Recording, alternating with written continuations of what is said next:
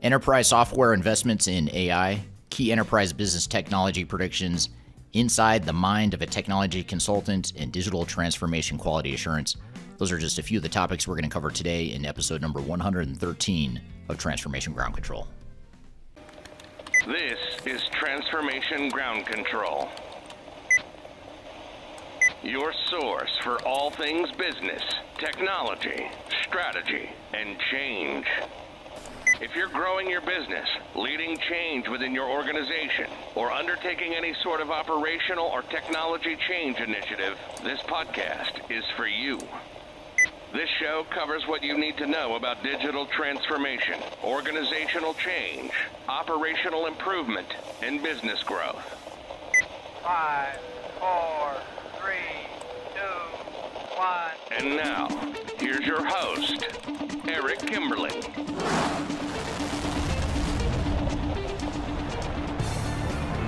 Hello, welcome to Transformation Ground Control, episode number 113. My name is Eric Kimberling, your host for today. I'm the CEO of Third Stage Consulting, and we're an independent consulting firm that helps clients throughout the world with their digital transformation journeys. And this is the podcast that has everything to do with digital transformation. We cover every week topics ranging from strategy to change management to program management, process improvement, enterprise architecture, emerging technologies, all the stuff you need to know about digital transformation. That's what we cover here in this podcast. It's also one of the few, if not the only, digital transformation-related podcast that is named after a David Bowie song, which is Space Oddity. If you're familiar with that song, it's the song about space travel, and it's the one that talks about ground control to Major Tom. So given that Third Stage is a rocket launch analogy, and I'm a big rock and roll fan, decided to name the podcast after David Bowie. So a little fun fact for you if you weren't aware of that. If you're not a longtime listener, you may not know that, but that's where the name Transformation Ground Control comes from. We've got a great episode for you today. We have a few different topics we're going to cover here to start. We're going to take some questions and answers from the audience in the opening segment. In addition to that, I'm also going to talk a little bit about enterprise technology investments in AI. Salesforce, in particular, the CRM software company, recently announced a pretty significant venture capital investment in AI-related technology. So I want to talk about that and what it means to the enterprise software space. We'll also talk about some of the key enterprise business technology predictions for 2023 and beyond, based on another industry analyst in the space. And then in the second segment, we're going to shift gears and talk about the inner workings of the consulting industry. So we're going to talk about really inside the mind of a technology consultant. I'm going to take audience questions and cover some of the pros and cons, the good, the bad, the ugly of technology consulting, which is going to be relevant whether you're looking to be a consultant, if you're already a consultant, or you're looking to enter the enterprise tech space, whatever the case may be. That's what we're going to cover there. And also, it's also relevant if you are interested in potentially hiring a consulting firm. I also want to talk about some of the things you should be aware of and thinking about as you evaluate potential consulting partners. And then finally, in the last segment, later in the show, we are going to play you a clip from a recent event that we hosted, a digital online event where myself and two other colleagues, Stuart, Robb from our UK office, and Marcus Harris, who's an attorney from Taft Law, they're going to be on, or we're going to play you this clip where the three of us talk about digital transformation quality assurance. And what is independent quality assurance? Why is it so important? Why is it something you need to augment your system integrator and your software vendor during your digital transformation? We're going to dig pretty deep into that topic later in the show, so be sure to stick around for that. But before we get to our other segments that I mentioned here, let's talk about some of these trends in the market right now, or some recent news. Most notably, or most recently, just a few weeks ago, Salesforce, the CRM software provider, announced that they were launching a $250 million fund to invest in AI, or AI technologies. And I find this super fascinating because ever since ChatGPT came out and Microsoft invested in their own AI, or open source AI option, it seems like AI has just taken on or gained a lot of momentum. AI has been around for a long time. There's been a lot of talk about it since as long as I can remember. When I was a kid, I remember hearing about AI and thinking it was kind of a cool, neat, futuristic sort of a thing. But it seems like now, at least at the enterprise level, you're finally starting to see some traction where you're actually starting to see some actual use cases of AI, and now you're seeing big software vendors like Salesforce invest in AI options. And here's something, a fun little fact I didn't know, and maybe some of you listening already knew this, but I did not know that, first of all, I did not know that Salesforce had a private equity or a venture capital arm of their company called Salesforce Ventures. I didn't know that. I think I may have heard it in passing or something a long time ago, but I guess I didn't know what exactly they did. But it turns out Salesforce Ventures in the past has also invested in companies like Zoom, the Zoom conferencing software, which in hindsight was a brilliant investment, especially given COVID. They also invested in Snowflake, the BI, the business intelligence firm, and then also DocuSign. So just sort of a fun fact if you weren't aware, which I was not aware that they were investors in those three companies. But what they're saying now is that Salesforce Ventures has raised $250 million, and they're going to apply $250 million to artificial intelligence tools.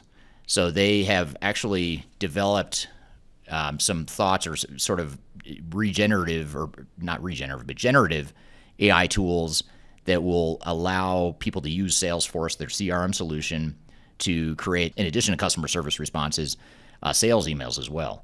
So those are two examples they give in the article or in the release about this investment, is that they're actively developing these tool sets to use AI to help people make better use of and better automation within the Salesforce CRM solution.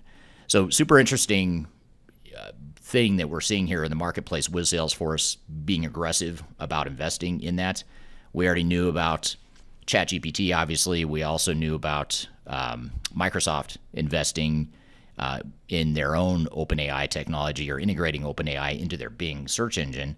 So we knew, at least at the consumer level, we've sort of seen AI really getting a lot of momentum on that front. So it's really interesting to see now the enterprise technology space finally catch up to that, which is typically the case. Enterprise technology is usually a bit lagging in terms of the really cool innovations in the space. So interesting stuff there from Salesforce in terms of investments in AI. Curious to see what you think, though. Do you think this is a big deal? I'd love to hear your comments in the notes below or in the comments below.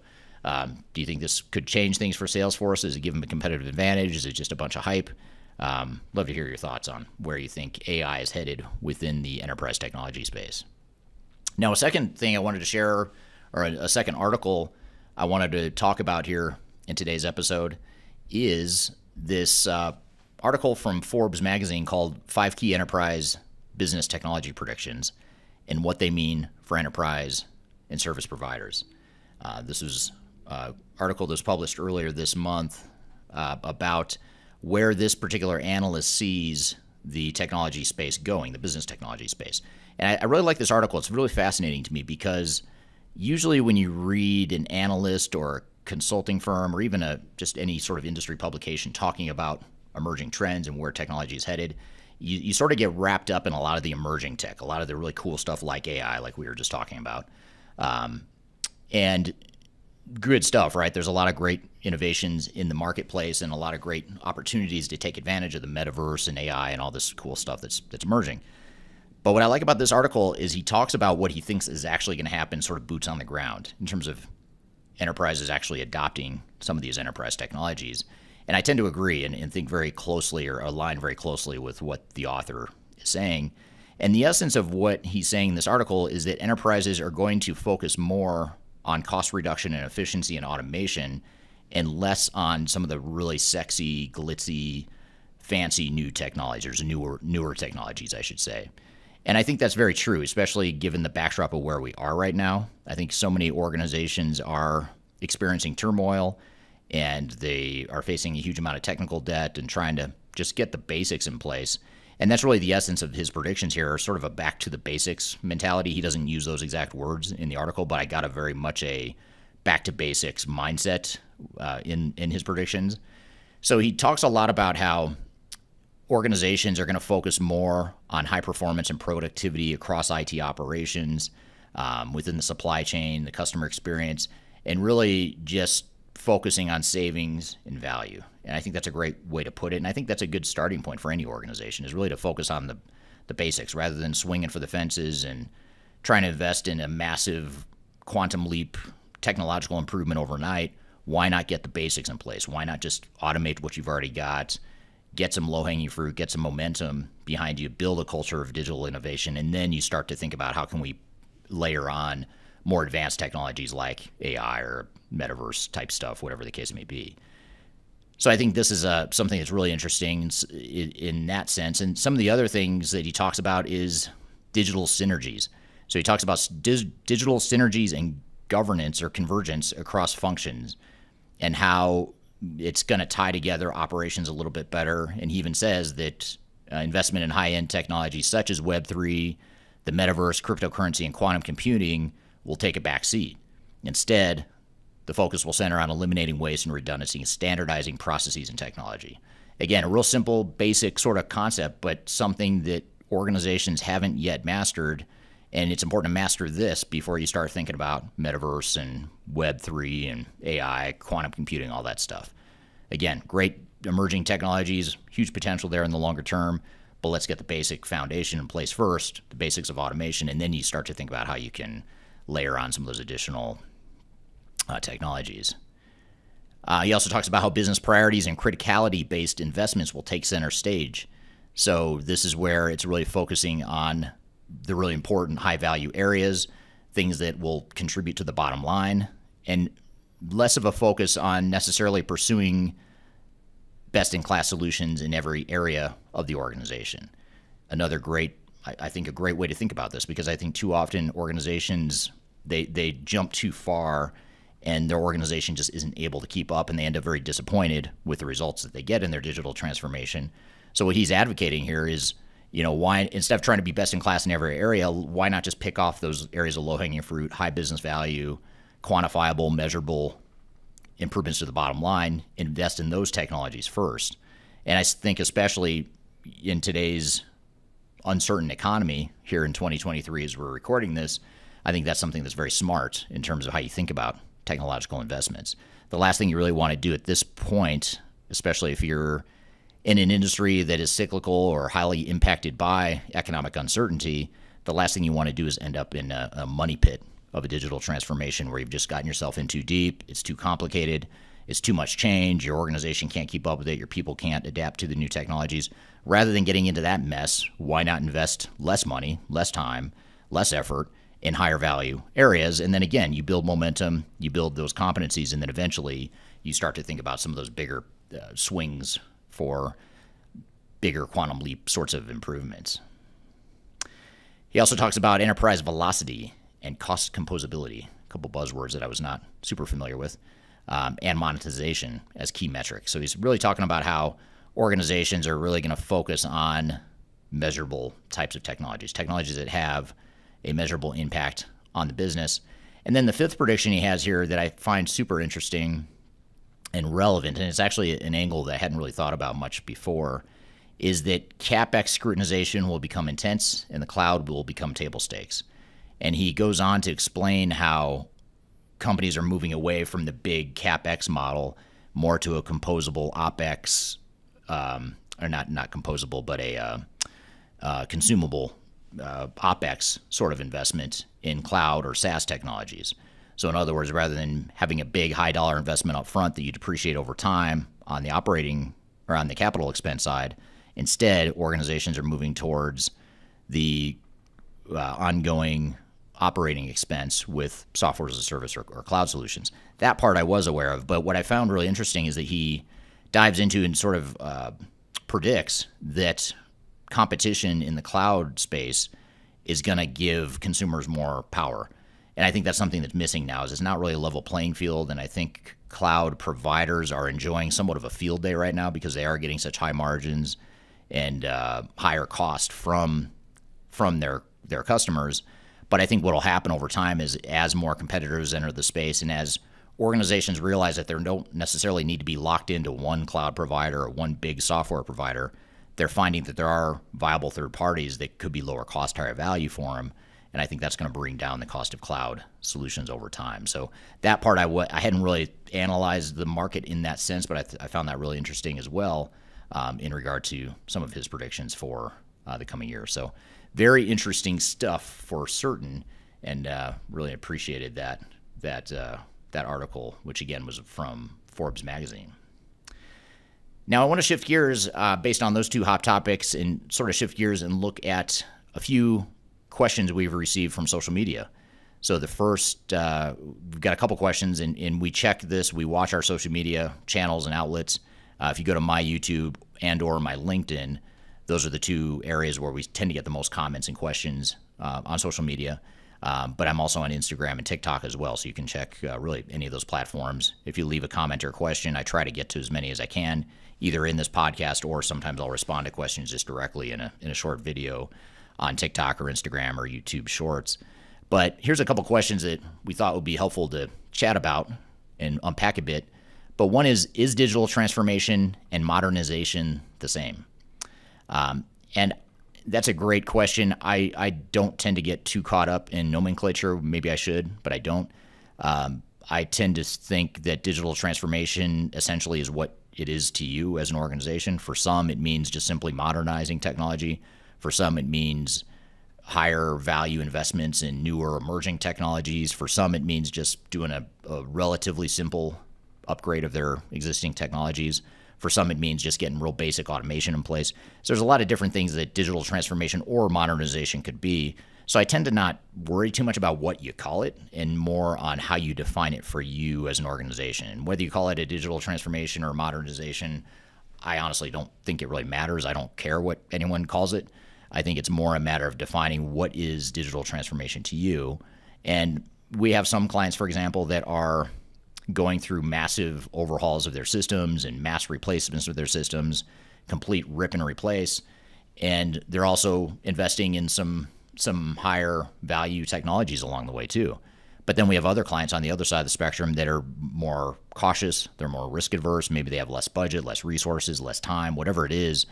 For whatever reason, it makes more sense for them to take more of an incremental approach, which I suppose you might call that more semi-modernization and less digital transformation, because it's less of a truly transformative project and maybe more just focused on modernizing some of the systems.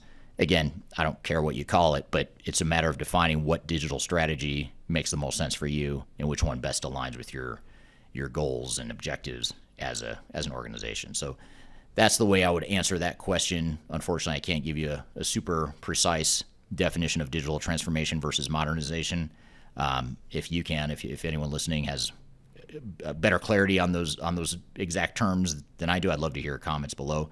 But to me, I view it more from a let's define a digital strategy, let's define it for a particular organization, and then you can call it whatever you want after that. In fact, most organizations name it something completely different that's branded for their own internal purposes anyway, so I don't get too caught up in that. But love to hear your feedback on that as well. Another question here. I had a video on my YouTube channel that I posted a few weeks ago, and it's about Agile versus Waterfall software deployments, and really trying to compare the two, the pros and cons of Agile and Waterfall.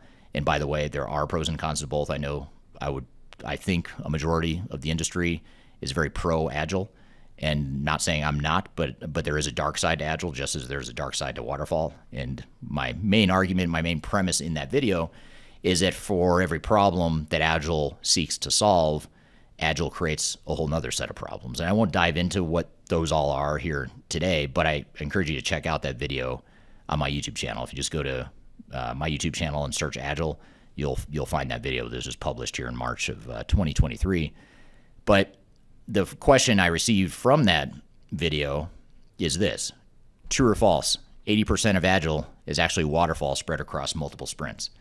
I'd say yes, sort of. And maybe the sort of qualifier is what the other 20% remaining is, this person is referring to. But in general, what I find is that generally with Agile, there's a more of a focus on rapid deployment and also rapid design too. And that's why I say sort of, because I think the design and the requirements definition, that's where, in my opinion, Agile tends to break down at times, is because you can pick off a little piece of an organization or a little piece of technology and design and build it and deploy it really quickly in a sprint. That's fine, but if you're not doing it in the context of an overarching set of end-to-end business requirements and business processes, you're not going to get that standardization and that level of integration you're looking for necessarily. You could, but you're probably not. And so what we see is that a lot of organizations will take sort of a waterfall approach early in the project, during the design and business requirements phase. But then when it comes time to actually deploy to the multiple sites or the multiple parts of the business, that's where they tend to shift into more of an Agile mentality. But you're doing that after you've already taken that time up front to define all your business requirements, the end-to-end business processes, your future state operating model, all that stuff that, quite frankly, most organizations are trying to realize and achieve in their digital transformations. And if you take a 100% agile approach, you're probably going to miss out and water down that desired outcome of having standardization and integrated business processes across the entire enterprise. So I think you do have to find that right balance. I don't know if 80% is the right number, but I do agree that agile isn't as different as it seems, other than it's focused on speed, which is fine. I think that's a positive thing. But I think the negative that has to be best balanced with agile is what do you do during that requirements definition, that business process future state piece of it. And that's where waterfall, I think, has a slight advantage. So if you can get the best of both worlds there, if that's what you're trying to accomplish as an organization, then that could be a great thing. So I'll cover one more question here, and this is about SAP Business One. And the question is, I'm about to buy SAP Business One, and I can't find any information regarding this mandatory migration. Is this going as planned before, or did SAP change its stance? From what I understand, both for SAP Business One and for SAP ECC and R3, all the legacy products essentially, my understanding is that organizations have until 2027, I believe it is, to migrate off of those legacy systems onto S4HANA, and those solutions will not be supported going forward. That's my understanding. Now, if they've changed that, I'd love to hear comments below. If you're part of the SAP ecosystem and have additional thoughts or different thoughts, I'd love to hear that in the comments below. But that's my understanding, is that Business One will go away, as will ECC and R3. Business One is one that I kind of question the most, because Business One is so different and the market is so different for Business One, or the customers of Business One are so different than ones that are using ECC or R3. Typically, ECC and R3, the two sort of old flagship SAP products, were for larger multinational sorts of organizations, whereas Business One was more for the mid-market. So it was a simpler version of SAP. I believe they acquired that solution years ago and have maintained that as sort of a mid-market option or alternative to their bigger flagship products. So if they do follow through and Business One goes away, it makes me wonder, how are they going to satisfy that mid-market? I don't know that S4HANA is going to be a good fit for a lot of the mid-market, so we'll see strategically what they do there. Having said that, I understand why vendors are trying to double down on their newer solutions, because it's impossible, or very difficult, I should say, to manage or maintain all these systems and do it well. So you're doing all this R&D, and if you do it for 3 different systems, you're just spreading yourself thin versus putting all your R&D dollars and innovation into one product. So I get why they're doing it, but the problem is the best interest of the software vendors isn't necessarily the best interest of their customers, and I think that's where you're seeing a lot of conflict right now in the market, is that customers don't necessarily want to move off the system in the amount of time that they've been given to sunset some of these solutions. And so one thing I would say, just as a recommendation, is just because SAP, or whoever your software vendor is, by the way, it's not just SAP, Microsoft doing this, Oracle's doing it, all the big guys are doing this, where they're essentially forcing you off, or trying to force you off their on-prem or their old legacy systems. And I'm not here to argue about whether or not you should be on cloud or whether you should be on the latest and greatest, but I will say you don't need to be. If it doesn't make sense to you, if you don't have the budget, you don't have the risk appetite, or whatever the case may be, it may not be the best answer for you. And what I would challenge you to do is really assess what your options are and look at the cost benefit and the risk profile of each one, and objectively figure out what the best fit for your organization is. We have plenty of organizations that we work with, plenty of clients, where migrating off of the old system makes a lot of sense. In fact, that's the case for most of our clients. But there's a subset of clients that we work with where it just doesn't make sense. They'd rather take the risk of having an old, outdated system that's no longer supported, but knowing that they're not taking on what they perceive to be an even bigger risk of having operational disruption, or over-investing in technology that isn't quite mature yet, which is the case for S4HANA and Microsoft E365 and some of these other newer cloud solutions. These cloud solutions that have only been around for 6 or 8 years or whatever it's been just don't have the level of maturity as some of the older systems that have been around for a long time. And say what you will about on-prem and how outdated that platform is, I get it, but the functionality and the pure capabilities of those systems have been around for longer, more money has gone into it, and therefore they're more mature. Now, that comment will not be true in however many years from now, but as of right now, where we stand today in 2023, there's a maturity gap between these newer cloud solutions and some of the older legacy products that these vendors are supporting. And that's the rub. That's the problem in the industry, is they're trying to force customers onto these newer solutions that aren't as mature, but some organizations just aren't ready or willing to take that sort of a risk. So great questions. Appreciate the feedback. And again, if you have questions along the way or at any point as you're engaging with our content, whether it's this podcast or other content on my YouTube channel or Third Stage's YouTube channel or any of our other social platforms, be sure to leave a question there. We try to get to as many as we can, and appreciate the audience engagement here in this global digital transformation community that we're all part of. So we're going to shift gears here in a moment, and we are going to talk about consulting, the consulting industry, tech consulting in particular. And we're going to get into the mind of a tech consultant. And we're going to start off by getting into my mind, kind of how I view consulting and what I see as the good, the bad, the ugly. But I'm going to quickly shift gears and turn it to the audience and get their questions, their feedback, their observations about consulting. And the idea behind this segment is to help if you're trying to navigate a career in consulting or a potential career in consulting. I want to be able to hopefully open up some thoughts around what the industry looks like and what to consider as you consider that career. Or if you're an organization that is hiring consultants, or you've been tasked with finding the right consulting firm or managing the consultants that you've hired, I want to view it from that angle as well. So it's meant to really serve two purposes or accomplish two goals in the conversation. So we'll get to that conversation here when we return, but first we're going to take a quick break. You're listening to Transformation Ground Control.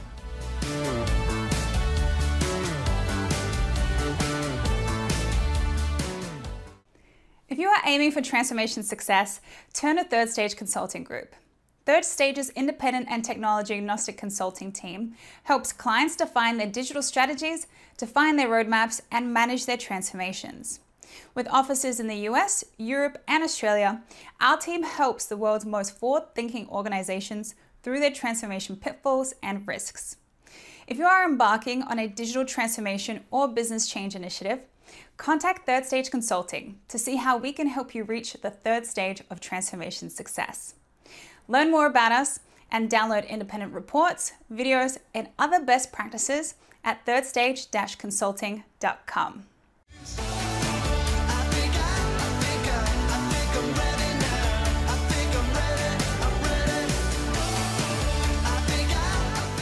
Hello, welcome back to Transformation Ground Control, episode number 113. You can find new episodes of this show every Wednesday on YouTube, LinkedIn, Facebook, Twitter.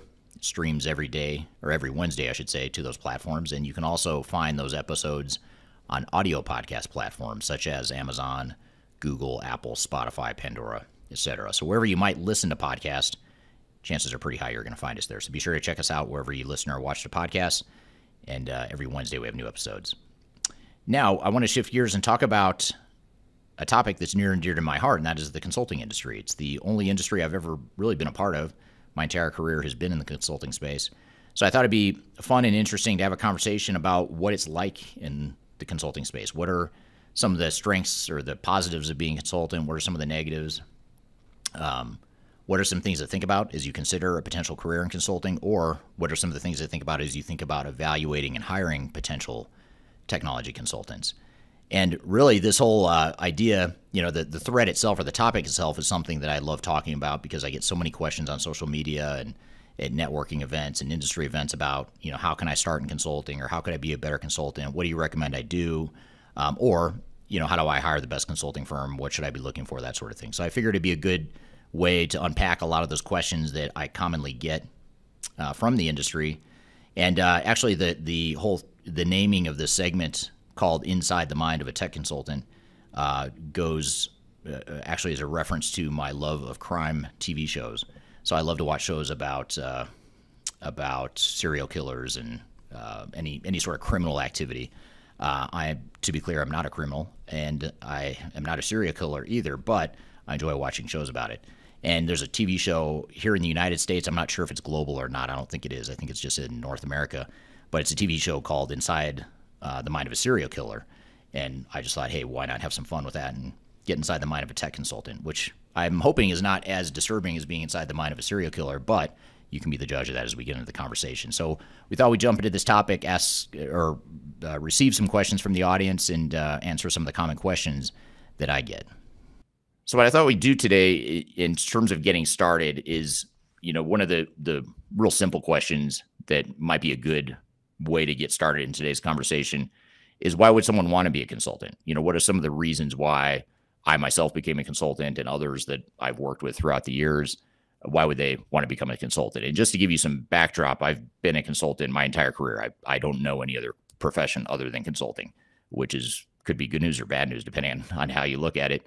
I started in the late 90s, and quite honestly, it was a career that I did not choose or have intention of getting into early on, at least, especially from the perspective of being a technology consultant. I sort of resisted the idea of being a technology consultant in the late 90s because I didn't want to be perceived as a techie, and that wasn't really the career path I wanted to go down. But through a series of unpredictable twists and turns, I end up as a technology consultant, not by choice necessarily, but I'm really glad it worked out that way. And some of the general reasons why I became a consultant, and why, for me personally, why I love consulting, is for a number of reasons. I mean, one is that the variety of work is spectacular. I mean, you constantly get new challenges and new opportunities. You're engaging with new organizations, new industries, new people, new cultures. In some cases, if you're fortunate enough to work internationally, which I've been very fortunate to work internationally over the years, you get to experience different geographic cultures and just different parts of the world and travel and that sort of thing. So there's a lot of really cool stuff about consulting that, on the surface at least, can make it very fun. And so that's one thing, that if you like variety of work, if you like to experience new challenges and constantly be learning, consulting is a great career. I don't feel like I'm learning any less now than when I started. So even day one of being a consultant, I was learning a lot. I was drinking from a fire hose, and 25 years later, I still am learning a lot and drinking from a fire hose, because you're just constantly, if you're doing it right, you're constantly listening and learning and understanding different scenarios and different situations that maybe you've never seen before. And what's really fun about it is you get the opportunity to apply some of your experience and lessons to new experiences in new situations, which is part of what makes consulting a lot of fun.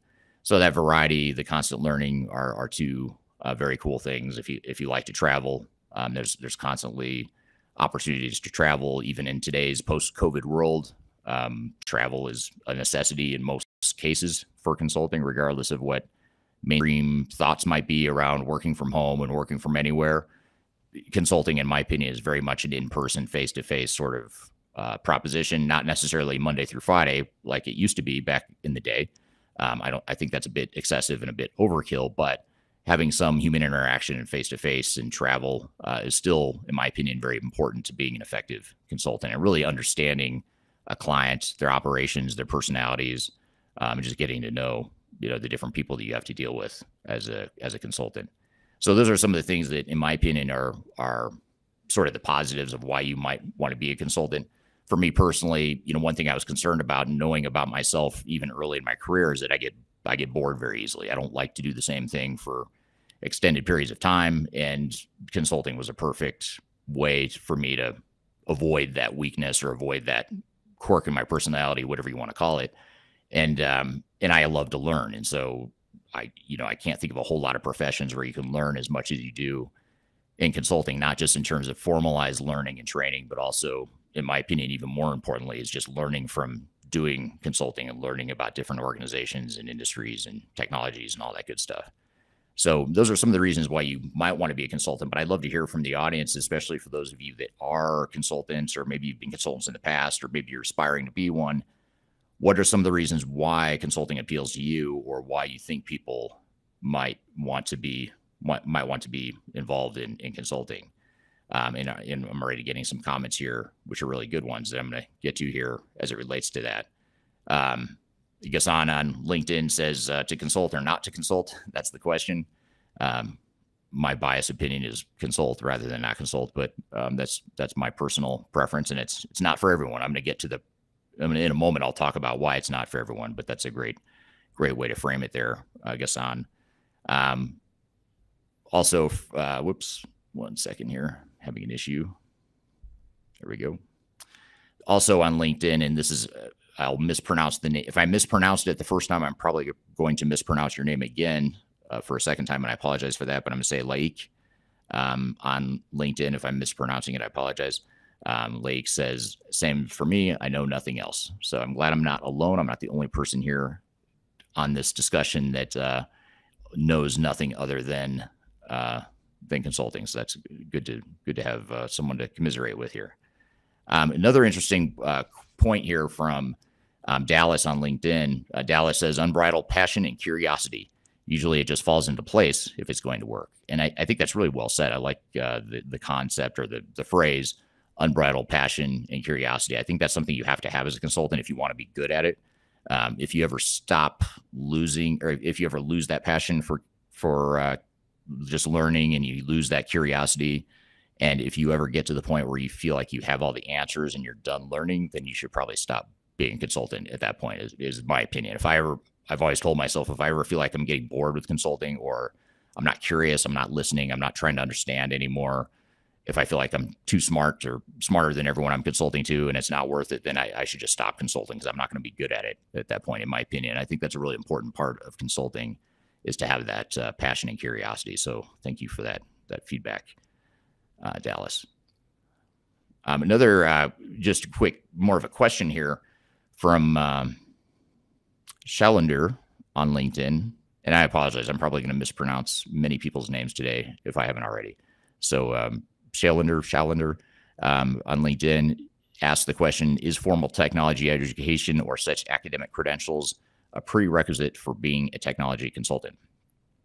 I'd say yes and no. I mean, it certainly is one path. I mean, if you have technology credentials and academic credentials, it doesn't hurt by any means, but that's not the only path to get there. There's a lot of other ways you can become an effective technology consultant.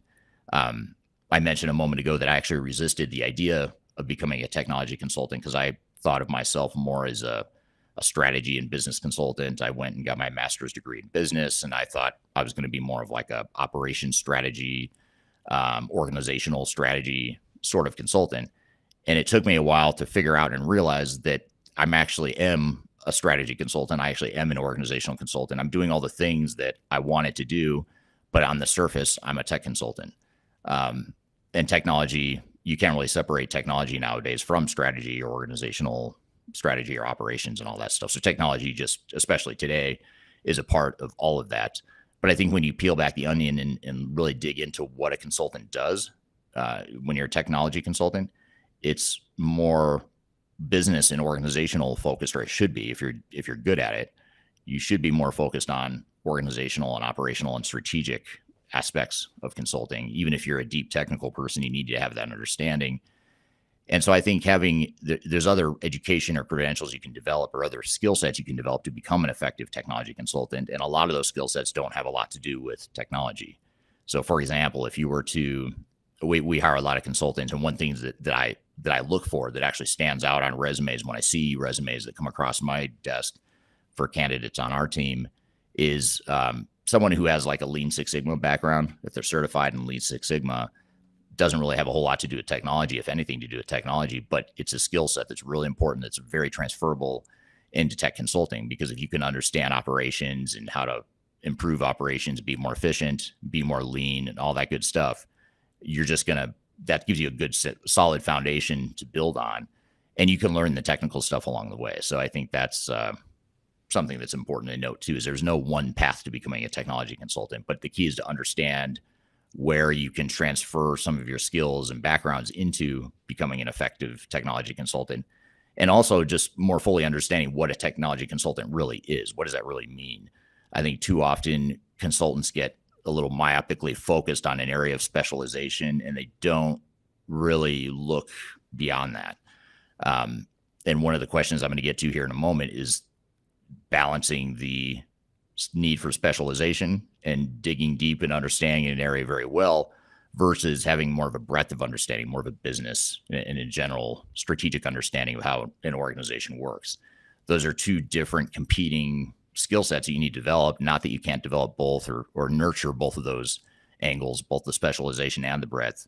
Over time, you can do both. But when you're getting started, oftentimes you have to specialize in an area just to get going, or just to sort of build that niche for yourself. But even if you have that niche and that depth and that specialization, I would argue it's very important to have a breadth of knowledge to back that too. So I think that the good news with that is it gives you a lot of options for how you might get into consulting. The key though, in terms of getting in front of hiring decision makers and consulting firms that might hire you, the key is to figure out how to make sure you clearly transfer or articulate how your skill set and your background is uniquely positioned to help you be a better consultant. So that would be my one caveat to that. Is there's a lot of different paths you can use to get to consulting, but you just want to make sure you position it in a way that's going to appeal to decision makers that are hiring, whether you're trying to become part of a consulting firm or whether you're an independent one man or one woman consultant that's trying to sell your services to another organization.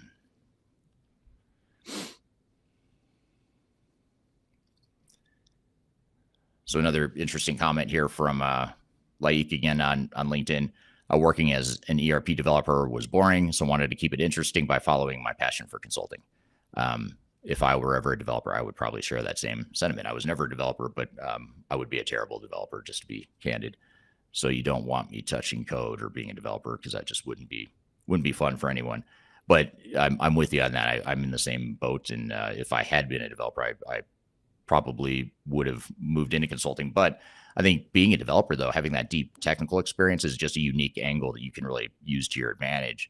Because now when you start talking about more general functional consulting, or if you become more of a business process or organizational consultant, having that technical understanding is really helpful. And one of the interesting stories that happened early in my career, and it's one of those moments in life where at the moment you think it's a terrible thing, but then you look back and realize that was actually a really good thing that happened, was that I was working for Price Waterhouse, and the partner I worked for at Price Waterhouse sent me to a 6-week SAP certification course. So I became, and I still am technically certified in SAP. I don't tell a lot of people that, because Third Stage Consulting is independent, technology agnostic. We're not affiliated with SAP. We do a lot of stuff other than SAP. In fact, most of our work is non-SAP, although quite a bit of it is SAP nowadays. But still, that partner sent me to get certified in SAP. SAP R3 at the time was the software. And so I was certified in material management and production planning. So I was more on the manufacturing side. And that was just the area that they wanted me to go get certified in. I didn't choose that. And I didn't want to do it, because I thought, why would I do this if I'm going to be what I wanted to be was an organizational change consultant. And I'm really glad I did it, because I was the only change management consultant at that time on the teams I worked on early on that had been certified in SAP. And they didn't ask me to do configuration. I never really spent a lot of time building software and that sort of thing, but just knowing the guts of how SAP worked and how the software we're deploying works was really helpful in a change management capacity, because I had a lot more credibility. I could speak to the technology. I understood it better. And in some ways I understood operations better, especially at that point in my career. I was young and, 24 years old or whatever I was.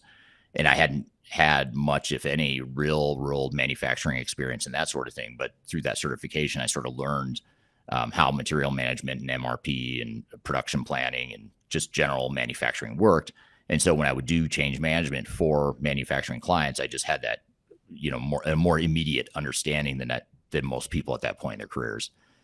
So I think really understanding, maybe, leveraging some of the skills you have. I think most people here listening in or being part of this conversation probably have some more relevant skills than you might realize that can be transferable into consulting. And hopefully we'll get to some more examples of that as we go here. Here's an interesting question from Dale on LinkedIn. He asked the question of, how do I get from 0 clients to 1+ clients? And I would say, having now started 2 consulting firms and run 2 different consulting firms over the last 17 years or whatever I've been doing this for on my own, getting the first one is typically the hardest, getting that first client. But then, building a client base beyond 1 is another, big milestone as well. So I think the key is really, there's a lot of different ways you can market yourself or get your services out there. Certainly through networking. Now with technology like LinkedIn and other social networking tools, it's a lot easier now than when I started my career to find that business and to get started. When I started my previous company back in 2005, I relied heavily on writing blogs. I just started a blog in 2005, right when I started that company, which now doesn't sound that crazy or that innovative. But at the time, there wasn't anyone blogging about the stuff that I was blogging about, which was ERP and how to be successful in ERP. And that blog became very popular over the years. And then over time, other consultants and B2B organizations started blogging and it became more common. And now it's no big deal to have a blog. Everyone has a blog. But at the time, that was a way to sort of differentiate myself and position myself as a thought leader and someone that people could turn to for advice. And then when I started Third Stage back in 2018, I shifted my strategy a bit and focused more on video. And so that's where I started my YouTube channel. I already had the YouTube channel, but I rarely posted videos.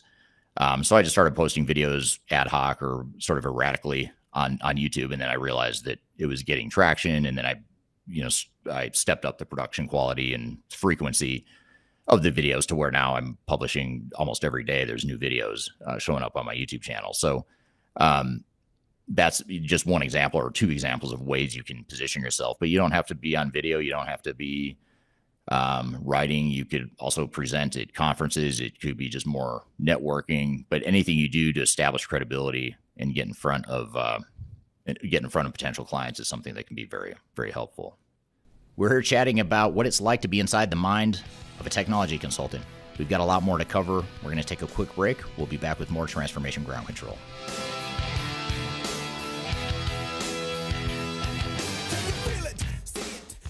Interested in working for a company that truly values your unique skills and experience? Here at Third Stage, we don't hire based on resumes alone. We look at the full candidate, experience, and willingness to provide excellent service for our clients. Within a technology, independent, and agnostic consulting firm, you have the opportunity to learn across industries with a diverse group of clients. Our consultants also have the opportunity to diversify their portfolio and learn across technology systems. If you're interested in joining a high-growth entrepreneurial organization, please reach out to us at work@thirdstage-consulting.com.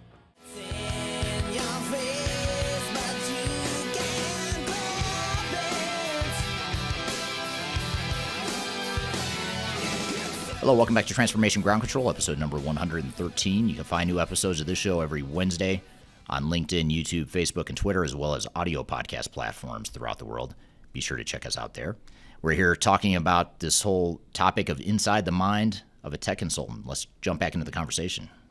Mark from LinkedIn has an interesting comment here. He says, very similar experience here. Love the new challenges and learning new fields while doing similar work, but I also really enjoy helping people. And that's actually a really good point. That's something that I overlooked in my opening comments about why I love consulting or why someone might want to be a consultant, is if you genuinely like helping people and helping organizations, it's super rewarding in that regard. And that's another one that took me a while to realize in my career as a consultant, is that you're not just doing a task within a statement of work, which I think, we all have to do as consultants. You have to have a statement of work that clearly defines what it is you're going to do, what deliverable a client's going to get, how much it's going to cost, all that stuff. You have to obviously have that clarity. But when you really look under the surface of what you're really providing to clients, oftentimes it's not the deliverable that's in the statement of work. And I'm not suggesting that you should just go do whatever you want and get out of scope and spend the client's money or bill the client as much as you want. That's not what I'm saying. But what I am saying is there's an art to it that can't be captured in a statement of work. And one of the art pieces of consulting, in my opinion, is helping people, and maybe just to frame it a little bit differently or phrase it a little bit differently. I'd argue that being an effective consultant requires you to be an effective amateur therapist, because so much of what you do as a consultant is understand and empathize what organizations are going through. Because when you're called in as a consultant, you're typically brought in because there's some sort of business challenge or opportunity that the organization can't figure out themselves because they don't have the skill set or the bandwidth or leadership or whatever it is.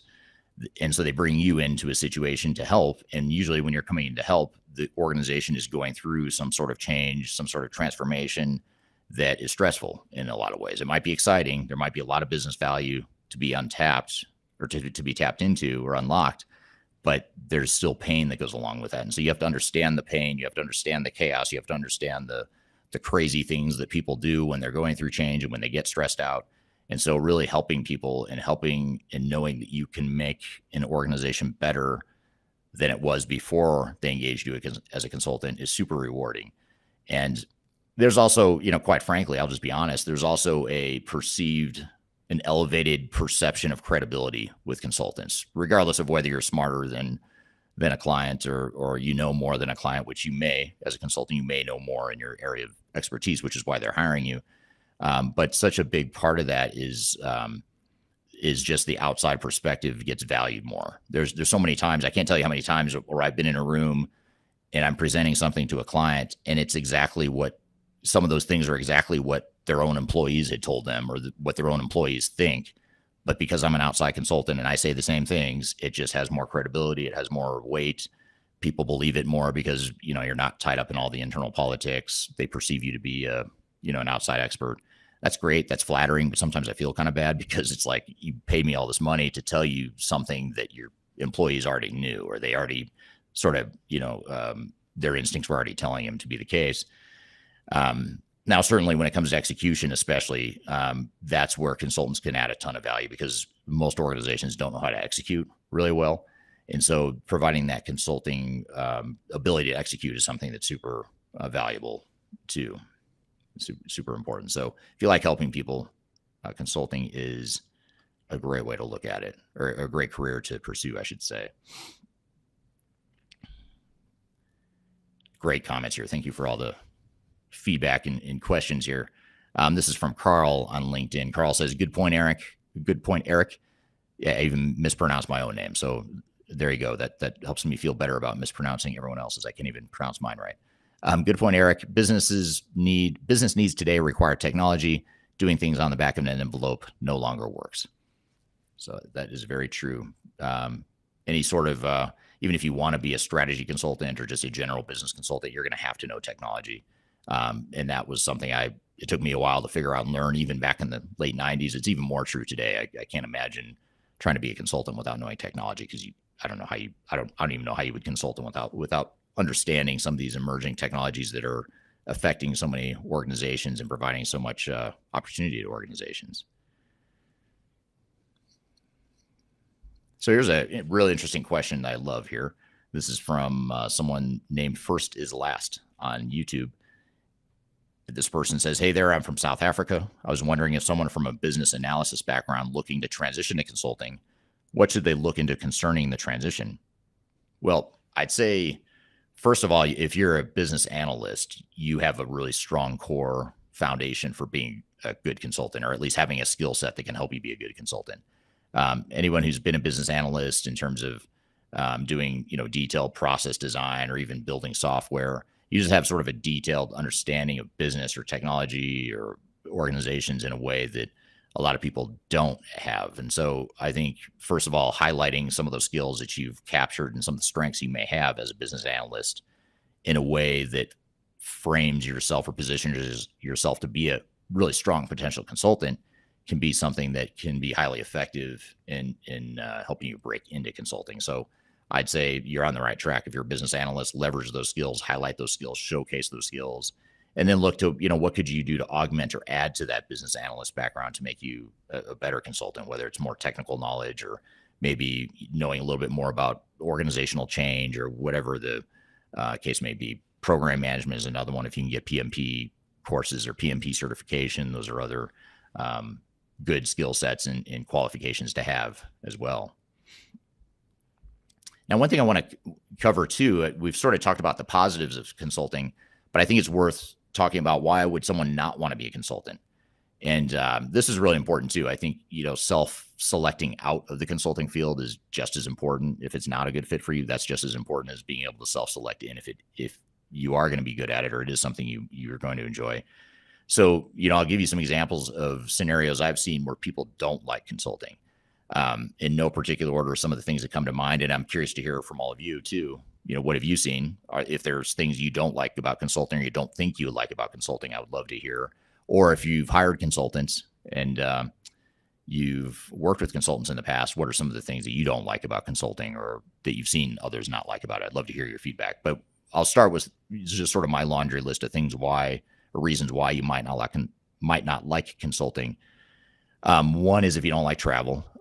That's something that is actually, strangely enough, becoming a real big problem for us recruiting right now. is that there's just a lot of people out there that want to be a consultant, but they just don't want to travel. They've really bought into this work from home, work from anywhere mindset, which I get. And we've always, even pre-COVID, we at Third Stage have always had more of a hybrid model where, yes, we're in an office. I'm in an office here today, as you can see behind me. We have an office here that's kind of a hoteling situation where people, when they're not on the road, can come in the office. We collaborate, all that good stuff. But we don't require people to be here Monday through Friday. We don't require travel Monday through Friday. People have flexibility, work from home, all that good stuff. So we do have a balance here. But like I mentioned before, having that in-person human interaction is so important, to be able to collaborate more effectively, to be able to collaborate effectively amongst yourselves, but also with consultants. I don't want to open a whole can of worms here, but my personal opinion is that the work from anywhere movement is overrated and overstated. I think that so much human interaction, especially in consulting, it needs to be in person, not because I'm old school, not because I don't believe in Zoom meetings and technology to do a lot of that work, because we use it very heavily. We use technology very heavily to collaborate, but that occasional in-person meeting, you just cannot, I don't care what anyone says, you cannot replicate that on a Zoom meeting. The sidebar conversations, the walking the shop floor, talking to people, side conversations, all that stuff, the really important nuances of understanding a client as a consultant needs to be in person to some degree. And people that don't like to travel aren't probably going to like consulting. And some people just don't like travel because they've got kids or they're at that point in life where they just don't want to travel. So travel in consulting is not nearly as glamorous as it sounds. I think a lot of people think that's really cool. You get to stay in nice hotels and eat fancy meals and go to glamorous cities. But in reality, most of the time I'm traveling, I'm in a rural town at a Courtyard Marriott. Nothing wrong with Courtyard Marriott. I actually love Courtyard Marriotts. But you're at a Courtyard Marriott eating, takeout, not eating well, trying to struggle to get a workout in, all that stuff. So it's not nearly as glamorous as it sounds. I love it. I do love traveling. I love going to all parts of the world, no matter where it is, and experiencing new things. But if you don't like that, then you're not going to like travel, or you're not going to like consulting, I should say. So travel is one thing. If you don't like to constantly learn, if you feel like you need to master something and sort of get comfortable in that mastery of something, then consulting is probably not for you, because my opinion is that the worst consultants are the ones that stop learning and they gave up on learning. They have all the answers. They're the smartest people in their profession and they don't need to learn anymore. And when you have that mentality, I think it's time to check out and go do something else, because that means you're not listening. You're not trying to understand the nuances of an individual client, and you're coming in with a predefined answer based on your experience. And I've seen a lot of consultants that get to like the point I am, or maybe even a little bit further in their careers, where they've been doing it for so long. It's like, they know business and technology like the back of their hands, and they just stop listening and they stop learning. And usually it's not, because they're arrogant or pompous, although sometimes it is. Usually it's because they really do think they've learned all there is to learn. And I think that's a dangerous place to be as a consultant. So if you don't like to learn, if you get stressed out by constant unpredictability, you're probably not going to like consulting. Consulting can be stressful too, because you're often the scapegoat. There's a lot of pressure on you because you were brought in to fix a problem that a company couldn't figure out themselves. And in many cases, they failed at. And in many cases, people got fired over. Now they're going to hire you to come in and fix that problem that other people paid the price for not being able to do well. And with that comes a lot of stress and a lot of unpredictable client behavior, I'd say. There's a lot of CIOs and CFOs and end clients we work with that sometimes they get frustrated. They're stressed out and they take it out on you as consultants. And it's easy to take it personally. I used to take it very personally. But then I realized, this isn't directed at me, even though it feels like it's directed at me for a moment. What the real problem is that they are stressed out, they're under pressure, and I need to understand how to make them feel better. And so it gets back to that whole point of being a sort of an amateur therapist and being able to listen and understand, what are they really saying? What's making this person tick? And how can I make them feel better? And I'd argue that close to half of being an effective consultant is making your client feel good.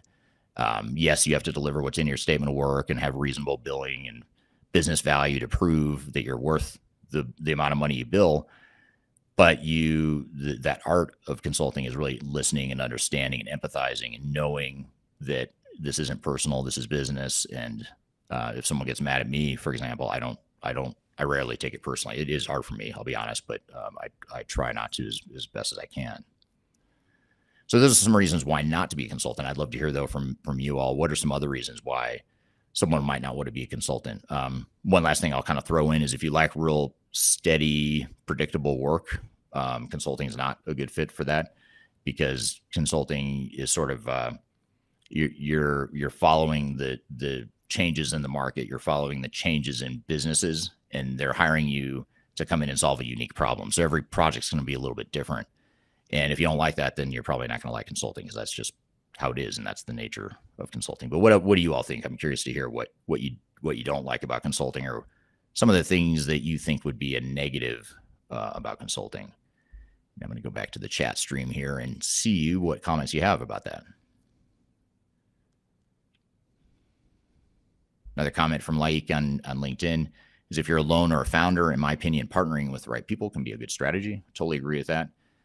Great point. We partner with a lot of independent solo contractor type consultants that enjoy being contractors. We have some people that start off as contractors and then become employees. We have some people that we hire as W-2 or full-time employees.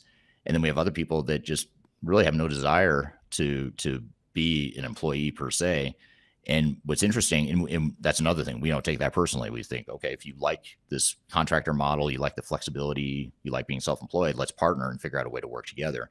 And what's interesting is most of the people that are in that situation where they just enjoy being contractors and have no desire to be an employee, they're only doing work for Third Stage in like 90% plus of the time, just because we have so much work and they're able to help in so many different ways. So it's sort of like best of both worlds. You get to be part of a bigger team, part of something bigger than yourself. You get to be part of projects that are bigger than what any one person can do.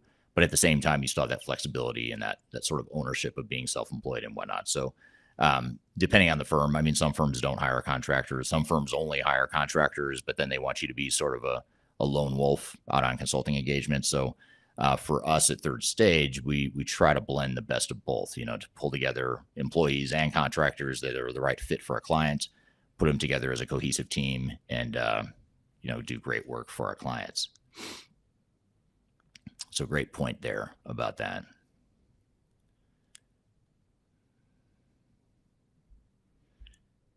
Another interesting comment from Dallas here. You are representing your client under that agreement. You must be like water. Interesting point. Well said. Carl makes a comment here back to the question about how to market yourself or how to get your first client or clients. Carl says, seems like a mix of referrals, blogs, LinkedIn, videos, speaking engagements, etc., is important to attract clients. I'd say that's absolutely true. Any mix, any of the above, any mix of those combinations of things can be very important. Certainly the partnership strategy is a good one that I hadn't mentioned before, but that is a good one that the previous person had mentioned as well. Another comment here from Dallas: humility helps ground yourself because sometimes it could be a straight up rush. It's well said. And the humility is super important too, by the way. That's not a word I've used yet here in this conversation, but I totally agree with that. If you can be humble and have that humility, you're going to be a better consultant, because first of all, you know that you don't have all the answers, which is really weird to say, because I think a lot of times people think that as a consultant, you should have all the answers. And a lot of consultants, and by the way, a lot of the least effective consultants I've worked with in my career think they have all the answers. And I believe really strongly in this. In fact, it's something I try to vet out when I'm interviewing people. If I find that someone thinks they have all the answers, I'm probably not going to hire that person, even if they really do. It doesn't matter whether they really have all the answers or not, in my opinion. Even in cases where I feel like I might have all the answers, I've seen this before with a certain client, I tell myself that I haven't, because I'm trying to figure out, how is this client different? How is this organization different? How is this person different?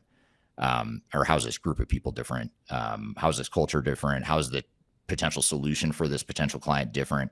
And no matter what you do, or regardless of what someone might argue on this point, I believe strongly that every situation is different, and you have to have an open mind, and you have to be humble enough to know that, yes, I've seen a lot of this sort of thing before, maybe pieces of it and other examples, but this is the first time I've seen this exact situation with this combination of problems and this combination of culture and people and all that stuff. Like I said, if you get to the point where you don't have that humility, you're going to come in with the answer predefined, and you're going to miss something. You're going to create your own blind spots, which is very dangerous to do, in my opinion, as a consultant, especially if you're a smart person. There's no reason you should come in with a predefined answer that may not be the right fit for a client. I think it's important to have that humility, and humility also gives you the potential to learn more too. If you tell yourself, and if you know you don't have all the answers and you don't have everything all figured out, then you're just going to be more open to learning. And I think that's super important. And that's something that I try to do too, even like in YouTube videos that I do on my YouTube channel. Very popular YouTube channel. I get a lot of great feedback from people on my YouTube channel. And I think it adds a lot of value, and which is why I keep doing it. I think a lot of people benefit from it. But every time I do a video, I'm learning something. And as I'm creating video, or even as I'm doing a live discussion like this, I always learn something from other people. And, there's people I've gotten messages from people that say, "You're awesome. I've learned so much from you." And I'll say, well, "You're awesome. I learned so much from you because you were on my live stream and I picked up A, B, and C from you." And so I think that's the key, is to really have that sort of that learning mindset, and that reminder to yourself that you don't have all the answers. Because like I said, egos and predefined answers are two of the most destructive, ineffective characteristics of consultants.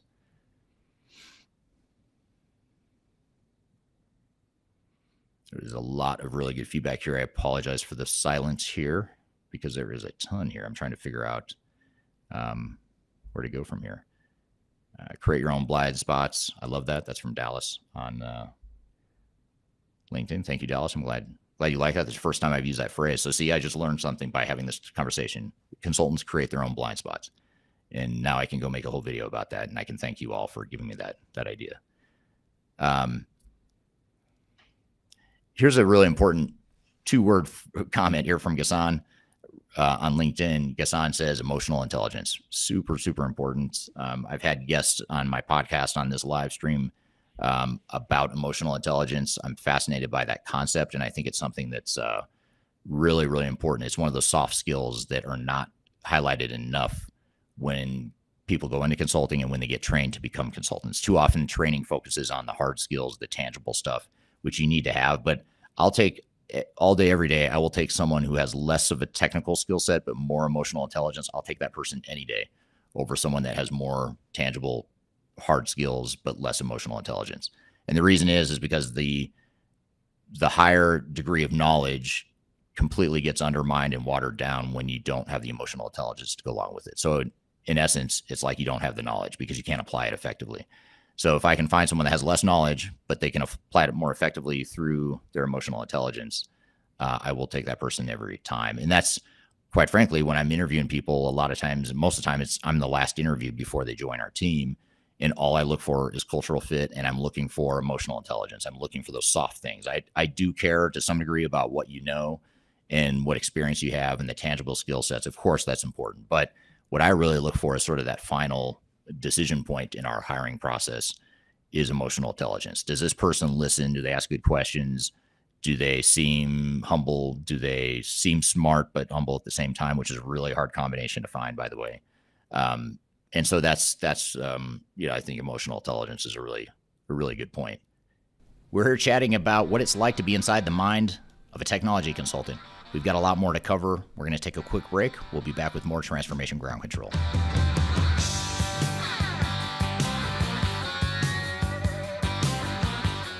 Are you looking to stay ahead of the curve in the ever-changing landscape of digital transformation? Then you need our newly released 2023 Digital Transformation Report. This comprehensive report covers the latest trends, technologies, and strategies to ensure your digital transformation is optimized for success. The 2023 Digital Transformation Report is packed full of proven methodologies and insights from experts in the independent digital transformation field. You'll also receive practical insights on how to implement digital transformation strategies within your unique organization. This free report is available for download on our website at thirdstage-consulting.com under our Thought Leadership section. Bad to the bone, bad to the bone, bad. Hello, welcome back to Transformation Ground Control, episode number 113. You can find new episodes of this show every Wednesday on LinkedIn, YouTube, Facebook, and Twitter, as well as audio podcast platforms throughout the world. Be sure to check us out there. We're here talking about this whole topic of inside the mind of a tech consultant? Let's jump back into the conversation. Here's a question I want to get to that is not from the audience here today yet, from what I've seen, but it's a question I get often on social media and just in conversations with consultants, which is the question is, which is more important, specialization or breadth? So in other words, should I go focus on one module within one type of software and become a technical consultant that focuses just on that? Or should I learn multiple technologies, multiple modules, multiple work streams within a digital transformation, whether it's change management or project management, whatnot?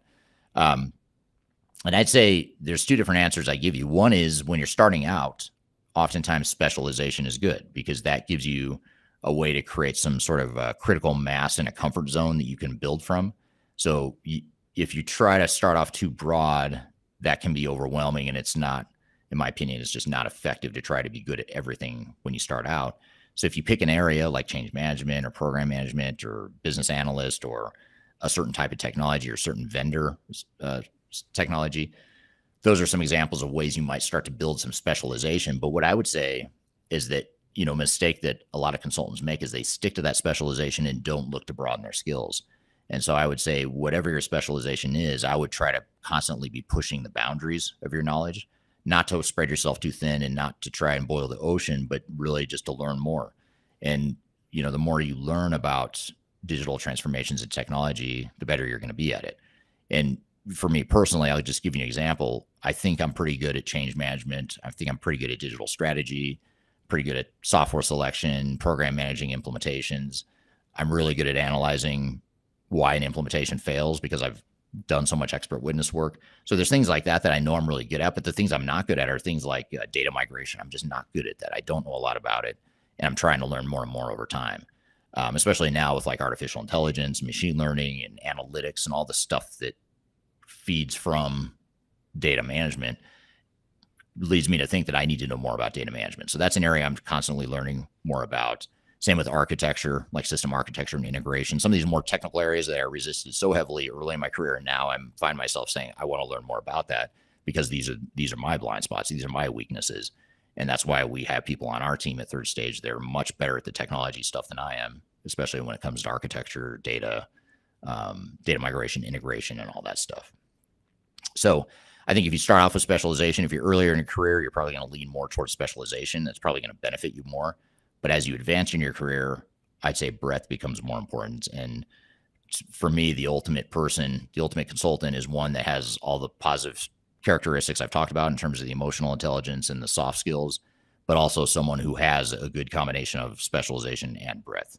I'm never going to find, and I'm never going to be a consultant that knows everything about everything, but I can find people that know a lot about a lot of things and put them together into a team that provides a complete cohesive solution and a complete comprehensive team that knows not everything, but knows everything, but knows a lot, can pretty much cover everything needed to be successful in a transformation. So that'd be my opinion on specialization versus breadth. But again, would love to hear some of your thoughts here too.